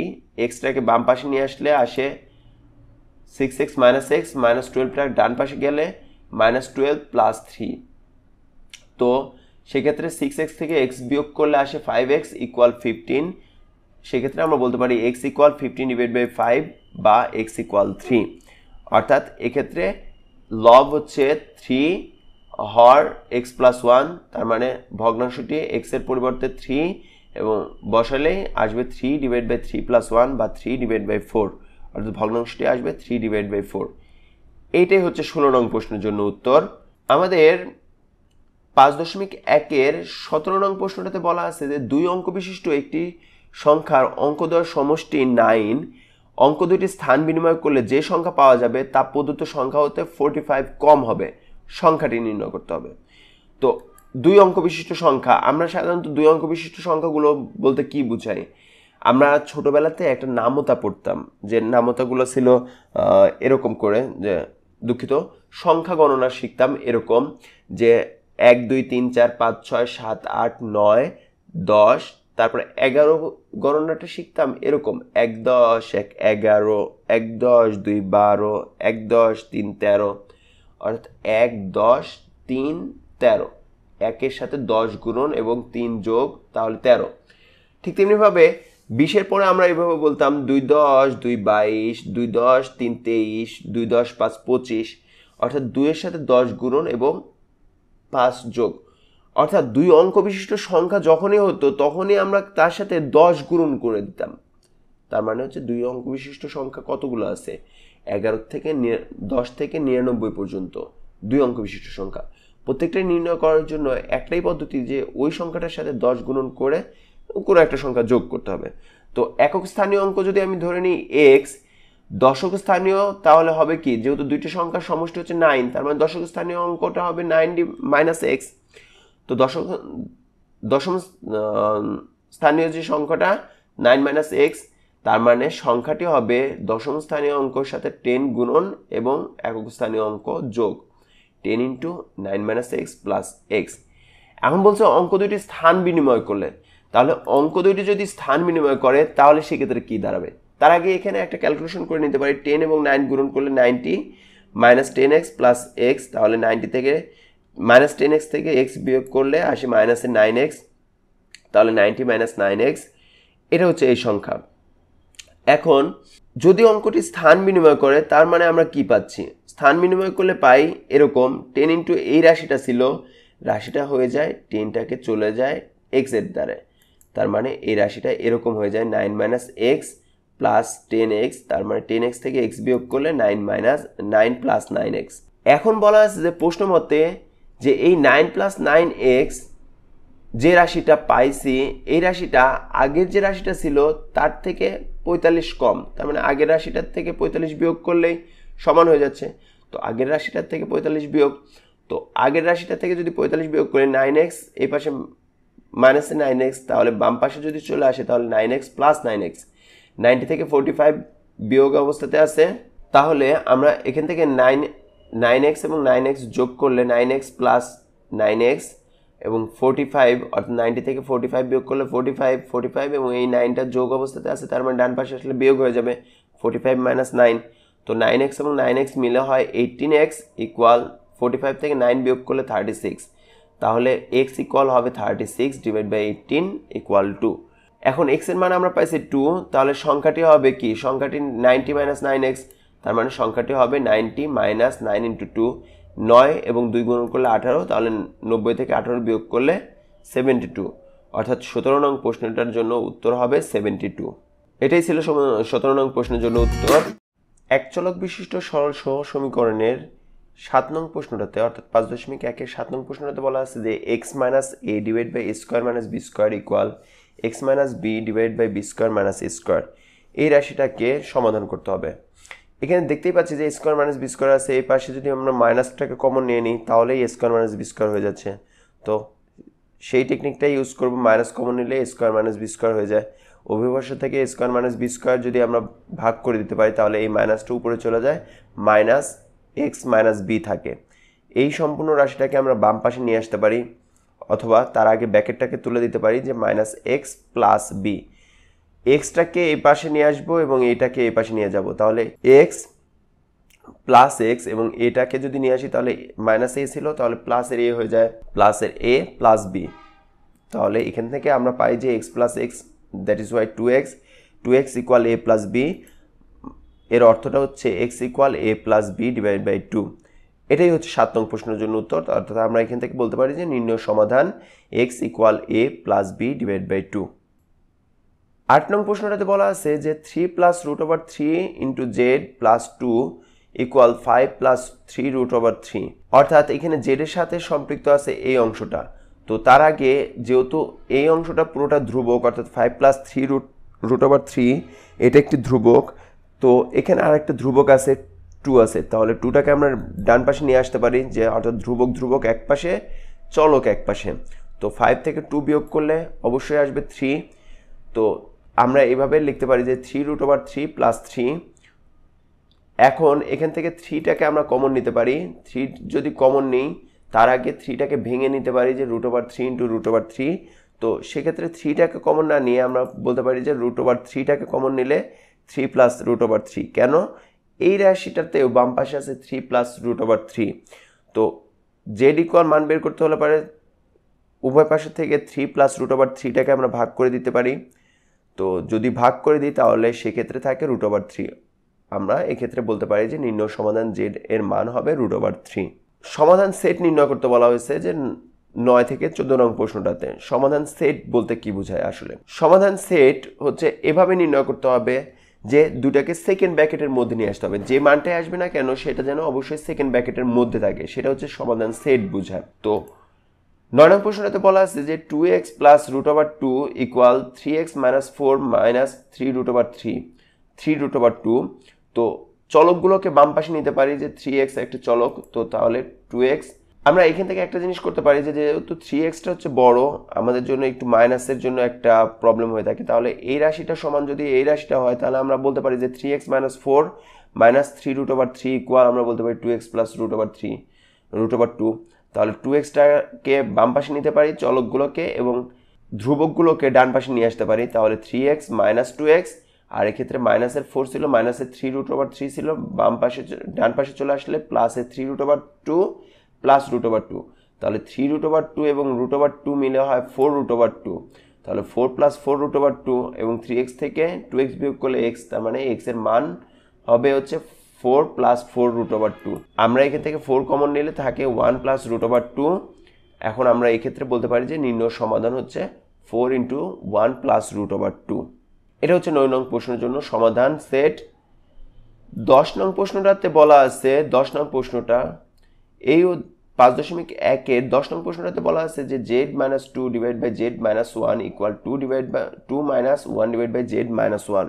যদি এটাও হয়ে থাকে সেক্ষেত্রে আমরা বলতে পারি যে এই অংশটাকে লসাগু করতে পারি জেড মাইনাস 1 দ্বারা লসাগু, তাহলে 2 এর নিচে 1 আছে, 1 দ্বারা যদি জেড মাইনাস 1টাকে ভাগ করে দিই তাহলে সেক্ষেত্রে 2 এর সাথে জেড মাইনাস 1 গুণন করলে 2 into Z minus 1 minus Z minus 1 দ্বারা যদি ভাগ করি তাহলে 1, এটাকে 1 গুণন হয়ে যায়, 2 এবং জেড গুণন হলে 2z minus 2 minus 1 divide by Z minus 1। 2z minus 2 minus 1 minus 2 এবং মাইনাস 1 মিলে হয় মাইনাসের 3 এবং নিচে আসে জেড মাইনাস 1। তো আমরা এক্ষেত্রে বলতে পারি যে জেড মাইনাস 1 উভয় পাশে থেকে যদি আমি বাদ দিয়ে দিই তাহলে থাকে Z minus 2 equal 2z minus 3। তো জেড এবং জেডগুলোকে যদি এক পাশে নিই তাহলে জেড এবং মাইনাস 2z-টাকে বাম পাশে নিলে মাইনাসের 2z, বা এভাবে সরাসরি মাইনাসের যে ঝামেলাটা সেটা থেকে বাঁচার জন্য বড় রাশিটা ইকুয়াল ছোট রাশিটা বানাতে পারি, অর্থাৎ 2z - 3 ইকুয়াল z - 2। তাহলে জেডটাকে যদি আমি বাম পাশে নিয়ে যাই তাহলে 2z - z, এবং 3টা যদি ডান পাশে চলে আসে তাহলে প্লাসের 3 থেকে 2 বিয়োগ হয়ে যায়, থাকে 1। তার মানে আমরা বলতে পারি z ইকুয়াল 1। তাহলে এক্ষেত্রে নির্ণয় সমাধান সেট হবে 1। এটাই হচ্ছে অ্যান্সার 10 নং প্রশ্নের জন্য। 11 নং প্রশ্নটাতে বলা আছে যে 1/x 5.1 এর 11 নং প্রশ্নটাতে বলা আছে 1/x plus 1/x plus 1 equal 2/x minus 1 যদি হয়ে থাকে তাহলে 1/x plus 1 equal 2/x minus 1 minus 1/x। তো এই রাশিটার জন্য আমরা এইভাবে বলতে পারি যে x ইন্টু x মাইনাস 1টাকে লসাগু করতে পারি, x মাইনাস 1টা দ্বারা যদি ভাগ করি তাহলে থাকে x, x দ্বারা যদি 2কে গুণন করি তাহলে 2x, x দ্বারা যদি ভাগ করি তাহলে x মাইনাস 1 দ্বারা 1কে গুণন করলে মাইনাস x প্লাস 1, যেহেতু মাইনাস ছিল সামনে যার কারণে চিহ্নটার পরিবর্তন হয়েছে। এখন এই রাশিটাকেও গুণন করে দিতে পারি, সেক্ষেত্রে রাশিটা আসে 2x থেকে x বিয়োগ করলে x প্লাস 1 এবং নিচে x এবং x গুণন করলে x স্কোয়ার মাইনাস x আর গুণন করতে পারি, সেক্ষেত্রে আসে রাশিটা এরকম দাঁড়ায় x প্লাস 1 দুইটা যদি গুণন করি তাহলে সেক্ষেত্রে আসে x plus 1 whole square equal x square minus 1x। তো এটাকে আমরা সূত্র ভাঙাতে পারি, যেহেতু a plus b whole square সূত্র যদি ভাঙি তাহলে সেক্ষেত্রে আসে x square plus 2x plus 1 equal x square minus x। x square minus এক্সটাকে বাম পাশে নিয়ে যাব এবং মানটাকে ডান পাশে নিয়ে আসবো, সেক্ষেত্রে মানটা দ্বারা এরকম যে যদি বাম পাশে নিয়ে যাই সেক্ষেত্রে মানটা আসে যে x square minus x square plus x। এখান থেকে x স্কোয়ার এবং x স্কোয়ার বাদ যায়, 2x থেকে x যোগ করলে 3x, 1টাকে যদি ডান পাশে নিয়ে আসি তাহলে মাইনাসের 1, তাহলে x ইকুয়াল হবে 3 দ্বারা যদি ভাগ করে দিই তাহলে -1/3। সেক্ষেত্রে আমরা বলতে পারি যে নির্ণয় সমাধান সেট হবে -1/3।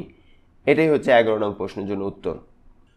অনুশীলনী 5.1 এর 12 নং প্রশ্নটাতে বলা আছে যে m/m - x plus n/n - x equal যদি m+n/m+n-x হয় তাহলে এক্ষেত্রে আমাদেরকে কিসের মান বের করতে হবে? অবশ্যই x এর মান বের করতে হবে। আমরা জানি যে শেষের যে মানগুলো থাকে সেগুলোকে চলক বলা হয়ে থাকে এবং প্রথম দিকে যে মানগুলো থাকে তাকে বলা হয়ে থাকে ধ্রুবক। তার মানে m এবং n প্রথম দিকে আছে x এর চাইতে, সেক্ষেত্রে m এবং nটা হবে ধ্রুবক এবং x এর মাধ্যমে মানটাকে বের করতে হবে। তো আমরা যে কোনো একটা রাশিটাকে বাম পাশে নিয়ে ডান পাশে নিয়ে যেয়ে করতে পারি, অথবা এই রাশিটাকে ভেঙে নিতে পারি যে m এর নিচে m+n-x, ঠিক তেমনিভাবে n/m+n-x। দুইটা নিয়মে এটা করা যায়। যে কোনো একটা রাশিটাকে ডান পাশে নিয়ে এসে লসাগু করে করা যায়, অথবা আমি যে পদ্ধতিটা অবলম্বন করছি যে m/ এই রাশিটা প্লাস n/ ওই রাশিটা, তাহলে m এর সাথে m বিয়োগ এবং n এর সাথে n বিয়োগ, তো m মাইনাস অফ m/m+n-x এবং n/m+n-x মাইনাস অফ n/n-x। এই রাশিটাকে লসাগু করলে রাশিটা দ্বারা এরকম m-x ইন্টু m+n-x, m-x দ্বারা ভাগ করলে থাকে m+n-x, এটা দ্বারা m কে গুণন করলে m ইন্টু m+n-x। ঠিক তেমনিভাবে মাইনাস আছে m, এটা দ্বারা যদি ভাগ করি তাহলে থাকে m-x, m এর সাথে গুণন করলে -m ইন্টু m-x। ঠিক তেমনিভাবে যে এই রাশিটাকে ওইভাবে করতে পারি যে n-x ইন্টু m+n-x, তো m+n-x দ্বারা যদি ভাগ করি তাহলে থাকে n-x, n এর সাথে গুণন করলে n ইন্টু n-x, n-x দ্বারা যদি ভাগ করি তাহলে থাকে m+n-x। এই অংশটা দ্বারা n কে গুণন করতে পারি n ইন্টু m+n-x। এখন এই রাশিগুলোকে আমরা গুণন করে দেব, m ইন্টু m+n-x যদি গুণন করে দিই তাহলে সেক্ষেত্রে রাশিটা দাঁড়ায় m square plus mn minus mx, আবার মাইনাস m দ্বারা যদি গুণন করি তাহলে minus m square minus m এবং মাইনাস x দ্বারা গুণন করলে প্লাস এর mx, n দ্বারা n কে গুণন করলে n স্কোয়ার, x এর সাথে গুণন করলে মাইনাসের nx। ঠিক তেমনিভাবে মাইনাসের n এবং m গুণন করলে মাইনাসের mn মাইনাসের n স্কোয়ার প্লাসের nx। যোগ বিয়োগ যদি করি m স্কোয়ার এবং m স্কোয়ার বাদ যায়, mx এবং mx বাদ যায়। ঠিক তেমনিভাবে এখানে n স্কোয়ার এবং n স্কোয়ার এখানে দুইটা অংশ বাদ যায়, nx এবং nx বাদ যায়, এক্ষেত্রে থাকে প্লাসের mn divide by m minus x into m plus n minus x, আর এখানে থাকে মাইনাসের mn divide by n minus x into m plus n minus x. উভয় পাশে থেকে যদি আমি mn বাদ দিই তাহলে সেক্ষেত্রে 1, আর এখানে থাকে মাইনাসের 1, নিচে এখানে থাকে m plus n minus x দ্বারা যদি উভয় পাশে গুণন করে দিই, যেহেতু ভাগ অবস্থাতে আছে উভয় পাশে যদি গুণন করে দিই তাহলে সেক্ষেত্রে এই অংশটা বাদ চলে যায়, যার কারণে থাকে 1 divide by m minus x equal minus 1 divide by n minus x. Cross গুণন করলে রাশিটা দ্বারা এরকম minus m plus x equal n minus x. Minus এমটাকে যদি ওই পাশে নিয়ে যাই এবং মাইনাস এক্সটাকে যদি বাম পাশে নিয়ে আসি তাহলে দাঁড়ায় এরকম x plus x equal M plus N. তাহলে x plus x equal 2x, অতএব আমরা বলতে পারি যে 2x equal M plus N, বা এক্স ইকুয়াল আমরা বলতে পারি M plus N divide by 2। এটাই হচ্ছে 12 নং প্রশ্নের জন্য নির্ণয় সমাধান সেট, অর্থাৎ নির্ণয় সমাধান সেট হবে M plus N divide by 2। 13 নং প্রশ্নটাতে বলা আছে 5.1 13 নং প্রশ্নটাতে বলা আছে যে 1 divide by x plus 2 plus 1 divide by x plus 5 equal 1 divide by x plus 4 plus 1 divide by x plus 3। এটার ফর্মুলাটা হচ্ছে যে জোড় এবং বিজোড়গুলোকে আলাদা করে নেওয়া। আর একটা জিনিস যেটা হচ্ছে 3 এবং 5 এর মধ্যে ডিফারেন্স হচ্ছে 2, 4 এবং 2 এর মধ্যে ডিফারেন্স হচ্ছে 2। সো তাহলে 1 divide by x plus 2 minus 1 divide by x plus 3, আমরা এই দুইটার মধ্যে ডিফারেন্স আবার 1 এবং 5 এবং 4 এর মধ্যে ডিফারেন্স হচ্ছে 1। দুটো ফর্মুলাই অবলম্বন করা যায়, যে কোনো একটা ফর্মুলা দিয়ে অঙ্ক করলে অঙ্কটা ঠিক হবে। তো আমরা এক্স প্লাস 3 এই অংশটাকে বাম পাশে নিয়ে আসলে 1 divide by x plus 2 minus 1 divide by x plus 3, ঠিক তেমনিভাবে 1 divide by x plus 4 minus 1 divide by x plus 5। এই দুটো অংশ থেকে লসাগু আমরা বলতে পারি যে x plus 2 into x plus 3, x plus 2 দ্বারা যদি ভাগ করে দিই তাহলে থাকে এক্স প্লাস 3, এক্স প্লাস 3 দ্বারা 1কে গুণন করলে এক্স প্লাস 3, এক্স প্লাস 3 দ্বারা যদি ভাগ করি তাহলে থাকে এক্স প্লাস 2, এক্স প্লাস 2 দ্বারা যদি মাইনাস 1কে গুণন করি তাহলে সেক্ষেত্রে মাইনাস এক্স মাইনাস 2 হয়ে যায়। ঠিক তেমনিভাবে এই পাশেও এক্স প্লাস 4 এবং এক্স প্লাস 5 লসাগু এক্স প্লাস 4 দ্বারা ভাগ করলে থাকে এক্স প্লাস 5, এক্স প্লাস 5 দ্বারা 1কে গুণন করলে এক্স প্লাস 5, এক্স প্লাস 5 দ্বারা যদি ভাগ করি তাহলে থাকে x plus 4, x plus 4 minus 1 এর সাথে গুণন হলে মাইনাস এক্স মাইনাস 4। উভয় অংশটু থেকে এক্স এবং এক্স বাদ যায়, এখানেও এক্স এবং এক্স বাদ যায়। 3 থেকে 2 বিয়োগ করলে 1 এবং 5 থেকে 4 বিয়োগ করলে 1। আর এই রাশিটাতে আমরা আরেকটা কাজ করে দিতে পারি যে এক্স দ্বারা যদি টোটাল রাশিটাকে গুণন করি এই এক্স দ্বারা তাহলে এক্স স্কোয়ার প্লাস 2x, 3 দ্বারা যদি গুণন করি তাহলে 3x প্লাস 6, এক্স দ্বারা যদি এটাকে গুণন করি তাহলে এক্স স্কোয়ার প্লাস 4x, 5 দ্বারা যদি গুণন করি তাহলে 5x প্লাস 4 এবং 5 গুণন করলে 20। তো আমরা বলতে পারি যে এই রাশিটা ইকুয়াল এই রাশিটা, যেহেতু আর গুণন যদি করি তার আগে এক যোগ বিয়োগ করে নিতে পারি, এক্স স্কোয়ার প্লাস 2x এবং 3x মিলে হয় হচ্ছে 5x, 4x এবং 5x মিলে হয় 9x। তাহলে ক্রস গুণন বা আর গুণন যদি আমরা করে থাকি তাহলে সেক্ষেত্রে রাশিটা দাঁড়ায় x square plus 9x plus 20 equal x square plus 5x plus 6। এখানে আমি সবসময় একটা টেকনিক ইউজ করি, যেটা হচ্ছে যে এক্স এর মান দেখতে হবে যে কোন রাশিটা বড়, যে অংশটা বড় আছে সেই অংশটাকে অবশ্যই বাম পাশে রেখে দেব। গুণন করার পরে যে রাশিটাকে বড়, যেমন হচ্ছে এখানে 9x আছে বাম পাশে, আমি 9xটাকে বাম পাশে রেখে দিয়েছি এবং 5x হচ্ছে ছোট, যার কারণে 5xটাকে আমি ডান পাশে নিয়ে গেছি। সো এখানে এক্স স্কোয়ার এবং 5xটাকে বাম পাশে এবং 20টাকে যদি ডান পাশে নিয়ে যাই রাশিটা দ্বারা এরকম এক্স স্কোয়ার এবং এক্স স্কোয়ার বাদ যায়, সেক্ষেত্রে থাকে প্লাসের 9x থেকে 5x বিয়োগ করলে থাকে হচ্ছে 4x, মাইনাসের 20 থেকে যদি প্লাসের 6 বাদ যায় তাহলে থাকে হচ্ছে মাইনাসের 14। তাহলে x ইকুয়াল হবে মাইনাস 14 ডিভাইড বাই 4 বা 2 দ্বারা ভাগ করলে মাইনাস 7 ডিভাইড বাই 2। এটা হচ্ছে 13 নং প্রশ্নের জন্য নির্ণয় সমাধান। নির্ণয় সমাধান সেট হবে মাইনাস 7 ডিভাইড বাই 2। এটাই হচ্ছে 13 নং প্রশ্নের জন্য উত্তর। সমাধান সেট নির্ণয় করার শেষ প্রশ্ন এবং 5.1 14 নং প্রশ্ন এবং সমাধান সেট নির্ণয়ের সর্বশেষ প্রশ্নতে বলা আছে 2t minus 6 divide by 9 plus 15 minus 2t divide by 12 minus 5t equal 4t minus 15 divide by 18। এখানে একটা জিনিসই আছে, সেটা হচ্ছে t, তার মানে আমাদেরকে t এর মানটা নির্ণয় করতে হবে। সো t এর মান নির্ণয় করার ক্ষেত্রে আমরা এই অংশটাকে ডান পাশে নিয়ে যেতে পারি রাশিটাকে সমান বানানোর জন্য যেহেতু 18 এবং 9 এর মধ্যে একটা মিল থাকে, দুটার মধ্যে ভাগ করা যাবে এই আঙ্গিকেই, তাহলে 40 - 15 divide by 18 minus 2t - 6 divide by 9। 9 এবং 18 লসাগু হবে 18, তো 18 দ্বারা 18 ভাগ করলে 1 দ্বারা 40 - 15 গুণন করলে 40 - 15। 9 দ্বারা যদি ভাগ করি তাহলে থাকে 2 দ্বারা যদি আমি গুণন করি 2t - 6কে, তাহলে সেক্ষেত্রে রাশি দ্বারায় -40 প্লাস 12, অর্থাৎ মাইনাস মাইনাসে প্লাস হয়ে যায়।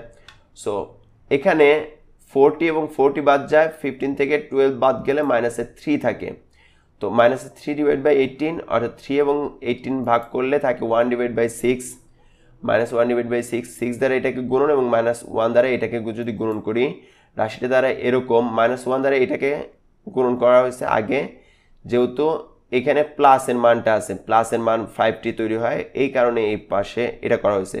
কারণ এই পাশটা যদি গুণন করতাম তাহলে বাম পাশে -t থাকতো, সেক্ষেত্রে আবার ওই মাইনাসের একটা ছোটোখাটো ঝামেলা হয়, যার কারণে আমি সাধারণত টেকনিকটা ইউজ করি যে মাইনাসের যে মানটা প্লাসের হয়ে যায় 5t, সেই টেকনিকটা ইউজ করে 5tটাকে বাম পাশে রেখে দিছি, মানটাকে ডান পাশে নিয়ে যাই এবং 12tটাকে যদি বাম পাশে নিয়ে আসি তাহলে 5t এবং 12t যোগ করলে হয় 17t, 19 এবং প্লাস 12 মিলে হয় হচ্ছে 102। t ইকুয়াল 17 দ্বারা যদি ভাগ করে দিই তাহলে 102 ডিভাইড বাই 17, তার মানে t এর মান আসে 6, অর্থাৎ এক্ষেত্রে আমরা বলতে পারি যে 14 নং প্রশ্নের জন্য নির্ণয় সমাধান সেট হবে 6, এখানে লিখে দিতে হবে নির্ণয় সমাধান সেট 6। এটাই ছিল 14 নং প্রশ্নের জন্য উত্তর। অনুশীলনী 5.1-এর 18 নং প্রশ্নটাতে বলা আছে যে 2 অঙ্ক বিশিষ্ট একটি সংখ্যার দশক স্থানীয় অঙ্ক একক স্থানীয় অঙ্কের দ্বিগুণ, দেখাও যে সংখ্যাটি অঙ্কদ্বয়ের সমষ্টির 7 গুণ। এখানেও 2 অঙ্ক বিশিষ্ট কথা বলা আছে, তো আমরা একটা জিনিস বলতে পারি যে মনে করি একক স্থানীয় অঙ্ক x, তাহলে দশক স্থানীয় অঙ্ক 2x হবে, যেহেতু একক স্থানীয় অঙ্কের দ্বিগুণ হচ্ছে দশক স্থানীয় অঙ্ক, তাহলে দশক স্থানীয় অঙ্ক হবে 2x। তাহলে আমরা বলতে পারি যে সংখ্যাটি, যে সংখ্যাটা পাওয়া যাবে সেই সংখ্যাটি, তাহলে সংখ্যাটি হবে 10 × 2x প্লাস x, তাহলে 2x এবং 10 গুণন করলে 20x plus x, that is Y 21x। তাহলে এখন এই 21x এবং দুইটি অঙ্ক একক স্থানীয় অঙ্ক x এবং দশক স্থানীয় অঙ্ক 2x, তো তাহলে অঙ্কদ্বয় সমষ্টি 2x plus x, that is Y 3x। 3x এর চাইতে 20x অবশ্যই 7 গুণ, এটা বোঝাই যাচ্ছে। তারপরেও আমরা কিভাবে করব যে অঙ্কদ্বয় সমষ্টি 7 গুণ মানে হচ্ছে অঙ্কদ্বয় সমষ্টি 3x, তার 7 গুণ হচ্ছে 3x × 7, that is Y 21x। এখন 21x, তার মানে আমরা এখান থেকে বলতে পারতেছি যে এখানেও যেহেতু 21x, এখানেও সংখ্যাটি হচ্ছে 21x, তার মানে আমরা বলতে পারি যে সংখ্যাটি অঙ্কদ্বয় সমষ্টির 7 গুণ। প্রমাণ করা হলো। 19 নং প্রশ্নটাতে বলা আছে যে একজন ক্ষুদ্র ব্যবসায়ী 5600 টাকা বিনিয়োগ করে 1 বছর পরে কিছু টাকার উপর 5% এবং অবশিষ্ট টাকার উপর 4% লাভ করলেন। তিনি মোট 256 টাকা লাভ করলেন, তিনি কত টাকার উপর 5% লাভ করেছিলেন? সমাধান।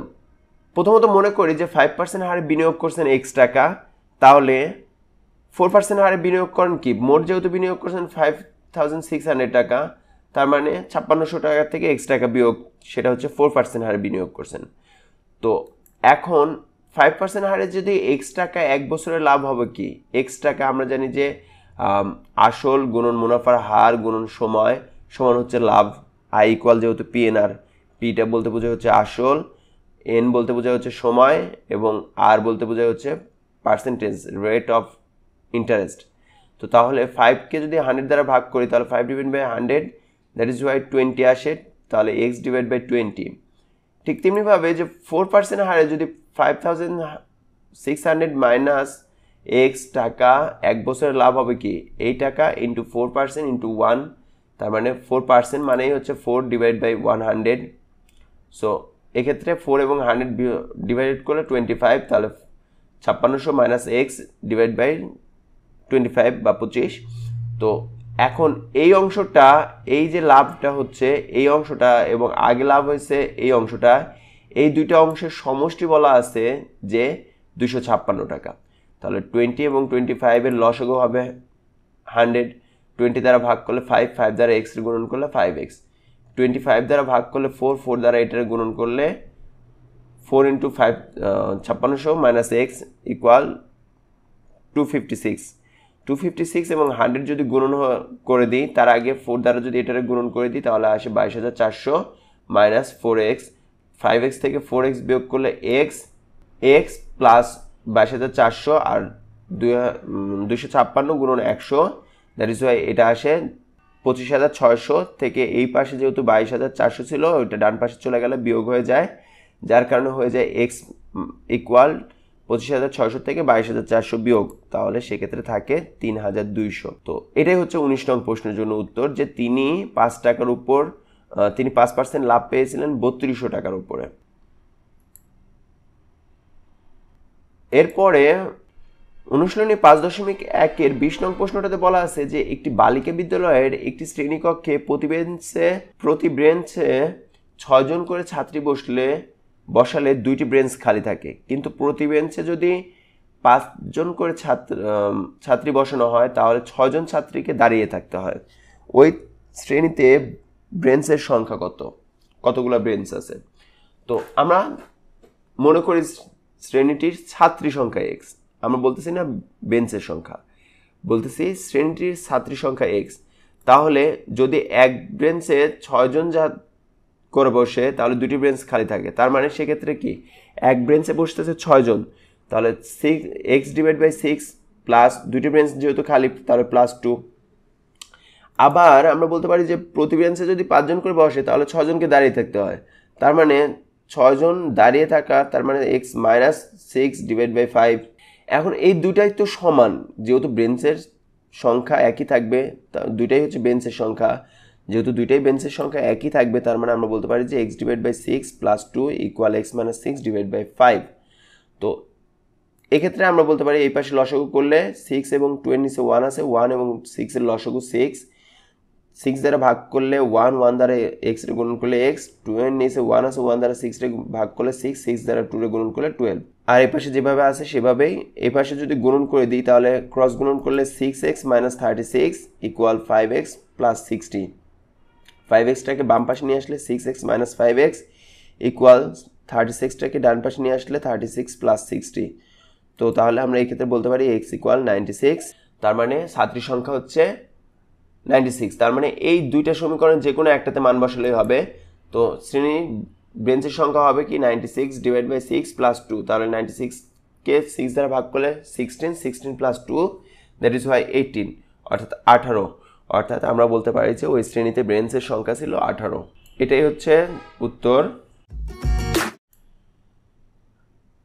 5.1 এর 21 নং প্রশ্নটাতে বলা আছে যে একটি লঞ্চের যাত্রী সংখ্যা 47, মাথাপিছু কেবিনের ভাড়া ডেকের ভাড়ার দ্বিগুণ। ডেকের ভাড়া মাথাপিছু যদি 30 টাকা এবং মোট ভাড়া প্রাপ্তি যদি 1680 টাকা হয় তাহলে কেবিনের যাত্রী সংখ্যা কত? তো আমরা ধরে নিই যে ডেকের যাত্রী সংখ্যা ধরে নিই x জন, তাহলে কেবিনের যাত্রী সংখ্যা হবে কি 47 মাইনাস x। ডেকের ভাড়া যেহেতু 30 টাকা তাহলে কেবিনের ভাড়া হবে 30 ইন্টু 2 60 টাকা। তো আমরা বলতে পারি যে 60 ইন্টু 40x মাইনাস 7 এবং 30x এই দুইটার সমষ্টিটাই হচ্ছে 1680 টাকা। অর্থাৎ 30x মানে কি, একজন যাত্রীর ভাড়া যদি হয় 30 টাকা তার মানে x জন যাত্রীর জন্য ভাড়া হবে 30x টাকা। ঠিক তেমনিভাবে 47 মাইনাস x জন যাত্রী যেহেতু কেবিনে আছে, একজন কেবিনের যাত্রীর জন্য ভাড়া হচ্ছে 60 টাকা, তার মানে 47 মাইনাস x জন যাত্রীর জন্য ভাড়া হচ্ছে 60 ইন্টু 47 মাইনাস x। তো এটা যদি আমরা গুণন করে দিই তাহলে সেক্ষেত্রে তার মান আসে 1680 টাকা। তো 30x plus 60 into 47 minus x এটাকে যদি গুণন করে দিই তাহলে সেক্ষেত্রে রাশিটা এরকম দাঁড়ায় 2820 মাইনাস 60x ইকুয়াল 1680। 2820টাকে যদি আমরা ডান পাশে নিয়ে যাই তাহলে সেক্ষেত্রে এই পাশে মাইনাস 30x থেকে থাকে আর এই পাশে থাকে বিয়োগ করলে 1140, মাইনাসের 1140, তাহলে x ইকুয়াল হবে minus 1140 divide by minus 30। So এখান থেকে আমরা বলতে পারি যে মাইনাসের 38। তো এটা ভাগ করলে আসে মাইনাসে প্লাসের 38।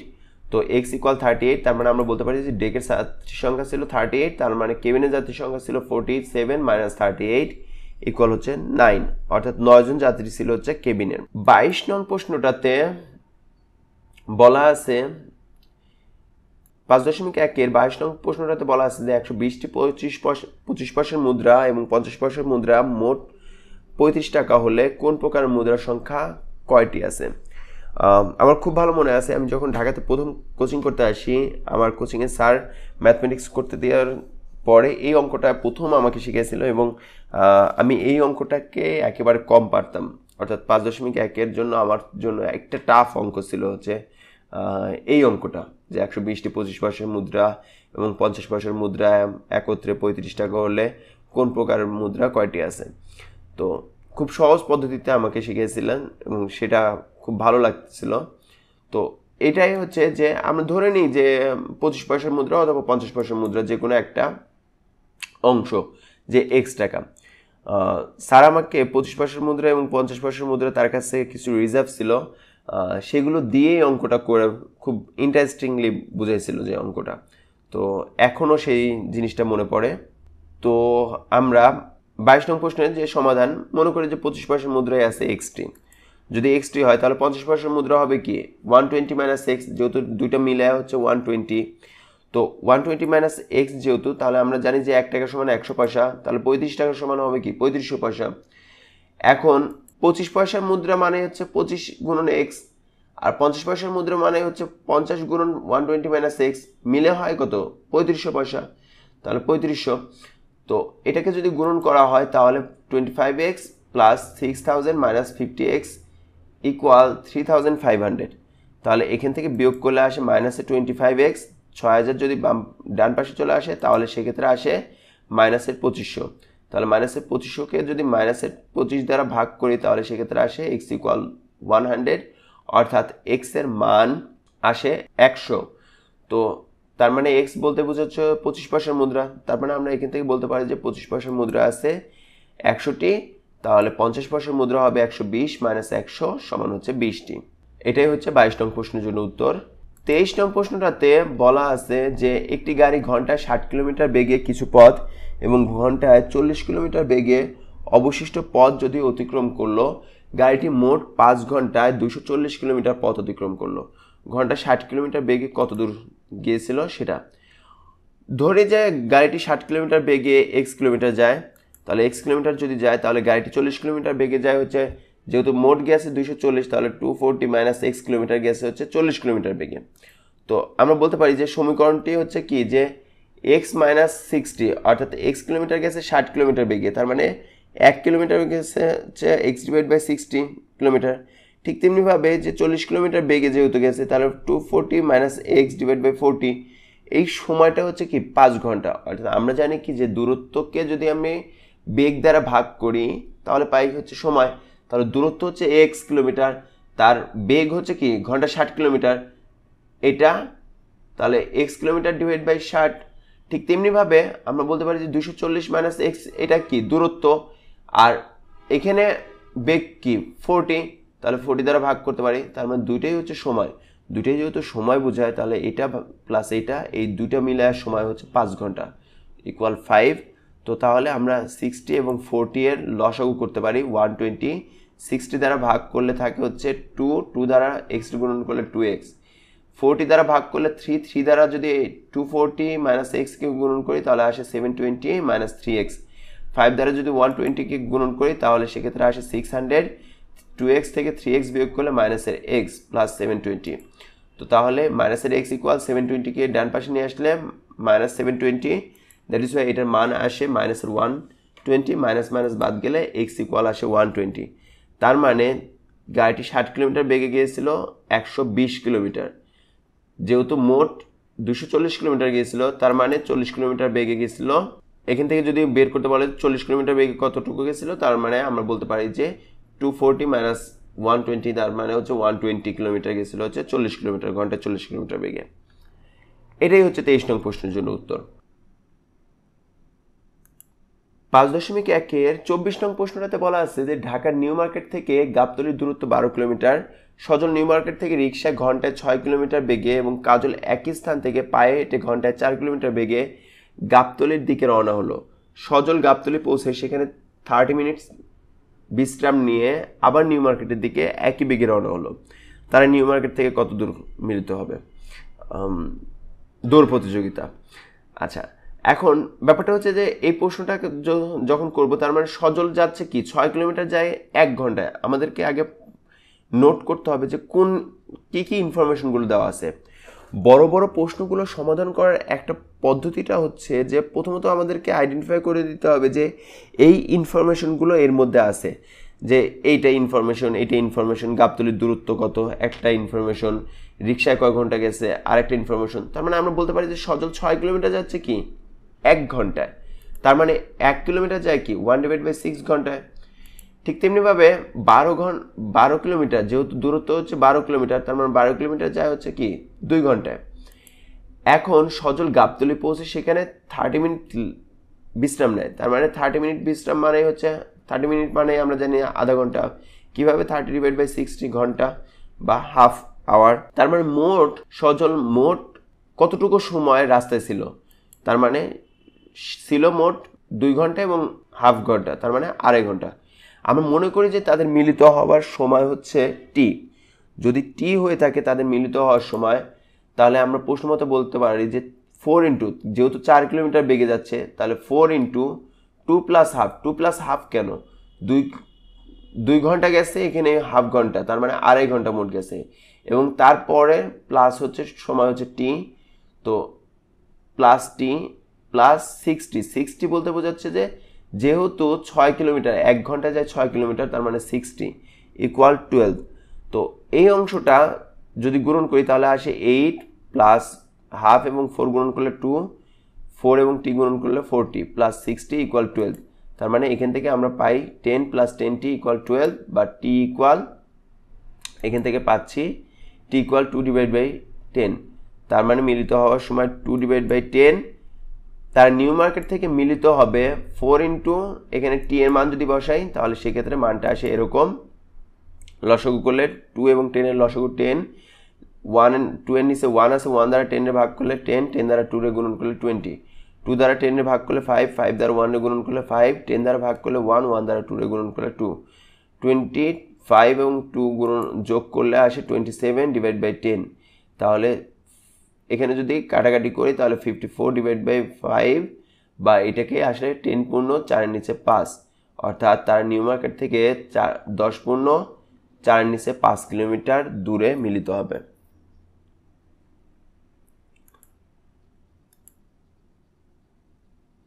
পাঁচ 5.1-এর 25 নং প্রশ্নটাতে বলা আছে যে একটি স্টিমারের যাত্রী সংখ্যা 336 জন, ডেকের যাত্রী সংখ্যা কেবিনের যাত্রী সংখ্যার 3 গুণ। ডেকের যাত্রী মাথাপিছু ভাড়া 60 টাকা এবং মোট ভাড়া প্রাপ্তি 33,840 টাকা। এখন এটা হচ্ছে সৃজনশীল প্রশ্ন, প্রথম সৃজনশীল। ক নম্বর প্রশ্ন বলা হচ্ছে যে ডেকের যাত্রী সংখ্যা যদি x ধরা হয় তাহলে সেই ক্ষেত্রে সমীকরণটা গঠন করতে হবে। খ নম্বর প্রশ্ন বলা আছে যে ডেকের যাত্রী সংখ্যা এবং কেবিনের যাত্রী সংখ্যা কত সেটা নির্ণয় করতে হবে। গ নম্বর প্রশ্ন কেবিনের মাথাপিছু ভাড়া কত সেটা নির্ণয় করতে হবে। তাহলে ডেকের যাত্রী সংখ্যা বলা আছে x, তাহলে আমরা ধরে নিই যেহেতু বলা আছে ডেকের যাত্রী সংখ্যা x, তাহলে ডেকের যাত্রী সংখ্যা x, তার মানে কেবিনের যাত্রী সংখ্যা হবে কি 36 মাইনাস x। তো এখন প্রশ্ন মতে x equal 3 into 376 minus x, যেহেতু বলা আছে যে ডেকের যাত্রী সংখ্যা কেবিনের যাত্রী সংখ্যার 3 গুণ, তার মানে ডেকের যাত্রী সংখ্যা x, কেবিনের যাত্রী সংখ্যা 3 ইন্টু এটা। তো এখন আমরা বলতে পারি যে নির্ণয় সমীকরণ যেটা হবে x equal 3 into 376 minus x। এটাই হচ্ছে ক নং প্রশ্নের জন্য উত্তর। খ নং প্রশ্নটার জন্য আমরা বলতে পারি যে ডেকের যাত্রী সংখ্যা এবং কেবিনের যাত্রী সংখ্যা নির্ণয় করতে বলা হয়েছে। ক থেকে আমরা কি পাই? ক থেকে পাই x ইকুয়াল এটা। তো আমরা এখান থেকে x এর মান নির্ণয় করতে পারি যে x equal 3 into 376 minus x, 3 দ্বারা গুণন করলে মাইনাস 3x, বাম পাশে চলে আসলে x plus 3x, that is Y 4x equal 1128। তাহলে x ইকুয়াল হবে 1128 ডিভাইড বাই 4 বা 282। x এর মান আসে 282। তো এখন আমরা বলতে পারি যে ডেকের যাত্রী সংখ্যা, তার মানে আমরা বলতে পারি যে ডেকের যাত্রী সংখ্যা 282 জন, তার মানে কেবিনের যাত্রী সংখ্যা হবে 376 মাইনাস 282 বা 94 জন। এটা হচ্ছে 25 নং প্রশ্নের জন্য খ এর উত্তর। 25 নং প্রশ্নের গ নং প্রশ্নটাতে বলা আছে যে কেবিনের মাথাপিছু ভাড়া কত? তো খ নং প্রশ্নে পাইছি আমরা যে ডেকের যাত্রী সংখ্যা 282 জন, কেবিনের যাত্রী সংখ্যা 94 জন। তাহলে কেবিনের মাথাপিছু ভাড়া ধরি x টাকা। তাহলে কেবিনের মাথাপিছু ভাড়া যদি x টাকা হয় 94x, এবং ডেকের যাত্রী সংখ্যার ভাড়া হচ্ছে মাথাপিছু 60 টাকা দেওয়াই আছে, তাহলে 60 গুণন 282, এই সব ভাড়া মিলে হয়েছে কত? 33,840 টাকা। তো এটা ইকুয়াল 33,840 টাকা। 282 এবং 60 যদি গুণন করি তাহলে আসে 16,920। এটাকে যদি ডান পাশে নিয়ে আসি তাহলে 94x ইকুয়াল হয়ে যায় 33,840 থেকে 16,920 বিয়োগ করলে আসে 16,920, তাকে 94 দ্বারা ভাগ করলে 180 টাকা। অর্থাৎ আমরা পাচ্ছি যে এখানে কেবিনের মাথাপিছু ভাড়া 180 টাকা। এটাই হচ্ছে 25 নং প্রশ্নের জন্য উত্তর। আর এরই মধ্যে দিয়ে অনুশীলনীর প্রশ্নগুলো সমাধান শেষ হয়েছে। আমরা অতিরিক্ত একটা সৃজনশীল দেওয়ার চেষ্টা করেছি, এখানে সমাধান করে দেওয়ার চেষ্টা করেছি যে x/4 + 3 = x - 6/3 এই রাশিটা, এবং এগুলো দেখাই যাচ্ছে যে আমরা বই থেকেই একটু ঘুরায় ফিরায় অঙ্কগুলো দেওয়া হয়েছে। উদ্দীপকের আলোকে নিচে প্রশ্নগুলোর উত্তর দিতে হবে। প্রথমত নিজেরা করবে, নিজেরা করার পরে যদি সম্ভব হয় যে আমরা পারতেছি না, সম্ভব হচ্ছে না, তাহলে সেক্ষেত্রে এই সলিউশনগুলো দেখে নিতে পারো। তো প্রথমত যখন আমরা প্রথমটার সলিউশনটা করতে যাব তাহলে আমরা সমীকরণটা তুলে নিতে পারি, যে সমীকরণটা দেওয়া আছে ঘাত 1। তো তাহলে আমরা প্রথম প্রশ্নটা ছিল যে 1 নং সমীকরণটি কী ধরনের সমীকরণ এবং সমীকরণটির ঘাত কত। তো তাহলে আমরা সেখান থেকে আমরা পাইছি যে সমীকরণে উল্লেখিত সমীকরণটি এক চলক বিশিষ্ট, যেহেতু একটা মান বের করতে হবে, তাহলে এক চলক বিশিষ্ট সমীকরণ এবং সমীকরণটির ঘাত হচ্ছে 1, যেহেতু x এর উপরে পাওয়ার ছিল 1। খ নং প্রশ্নটার সমাধানটা আমি জানি যে এই প্রশ্নটা বইয়ের প্রশ্নটাকেই শুধুমাত্র x y এর জায়গায় pq দেওয়া হয়েছে। আমার বিশ্বাস প্রত্যেকেই এই সমাধানটা পারবে। যদি তারপরেও কোনো ধরনের সমস্যা হয় তাহলে স্বাভাবিকভাবেই এই প্রশ্নটা যেন এই অঙ্কটা করা যায়। আমরা আরেকটা পদ্ধতিতে এই অঙ্কটা সলভ করার চেষ্টা করছি, যে পদ্ধতিটা অবলম্বন করে সাধারণত ওই অঙ্কগুলোও কমপ্লিট করা যায়। তো ওইটাই আর কি, যে বিভিন্ন একই অঙ্ক বিভিন্ন নিয়মে করা যায়, যুক্তিসঙ্গত যে কোনো নিয়মই গ্রহণযোগ্য। তো আরেকটা নিয়মে এই অঙ্কটা কমপ্লিট করা আছে। আমার বিশ্বাস স্টুডেন্টরা দেখলে ভালো লাগবে এবং তারা বুঝতে পারবে যে ওই অঙ্কটাকে আরও কয়েকটা নিয়মে করা যায়।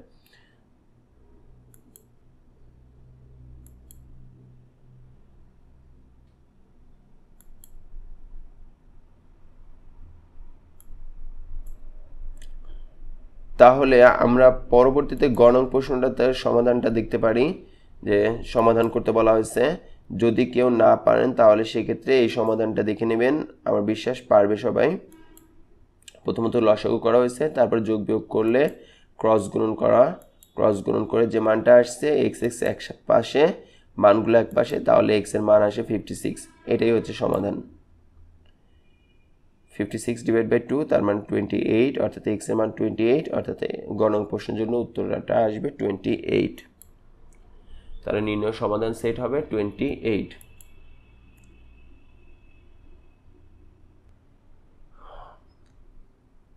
আরেকটি সৃজনশীলের অঙ্কটার সমাধান করে দেওয়া আছে, যদি এই অঙ্কটা কারো প্রয়োজন হয়, যার কারণে এটা দেওয়া আছে।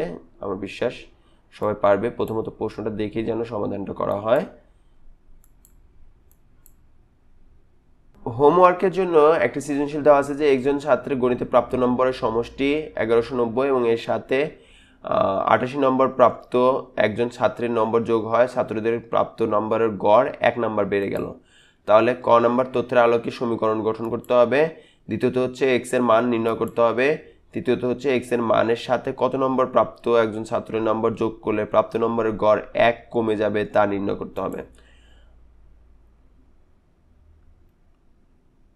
আমার বিশ্বাস যে যারা এই অধ্যায়টা বুঝতে পারছে, আমার বিশ্বাস যে এই অধ্যায়টার এই প্রশ্নটা অন্তত করে আমাদেরকে কমেন্টস বক্সে কমেন্টস করবে। আমি সেই আশা করতেছি। আমাদের ফেসবুক পেজে অবশ্যই কমেন্টস করতে পারেন, আমরা সেক্ষেত্রে দেখব।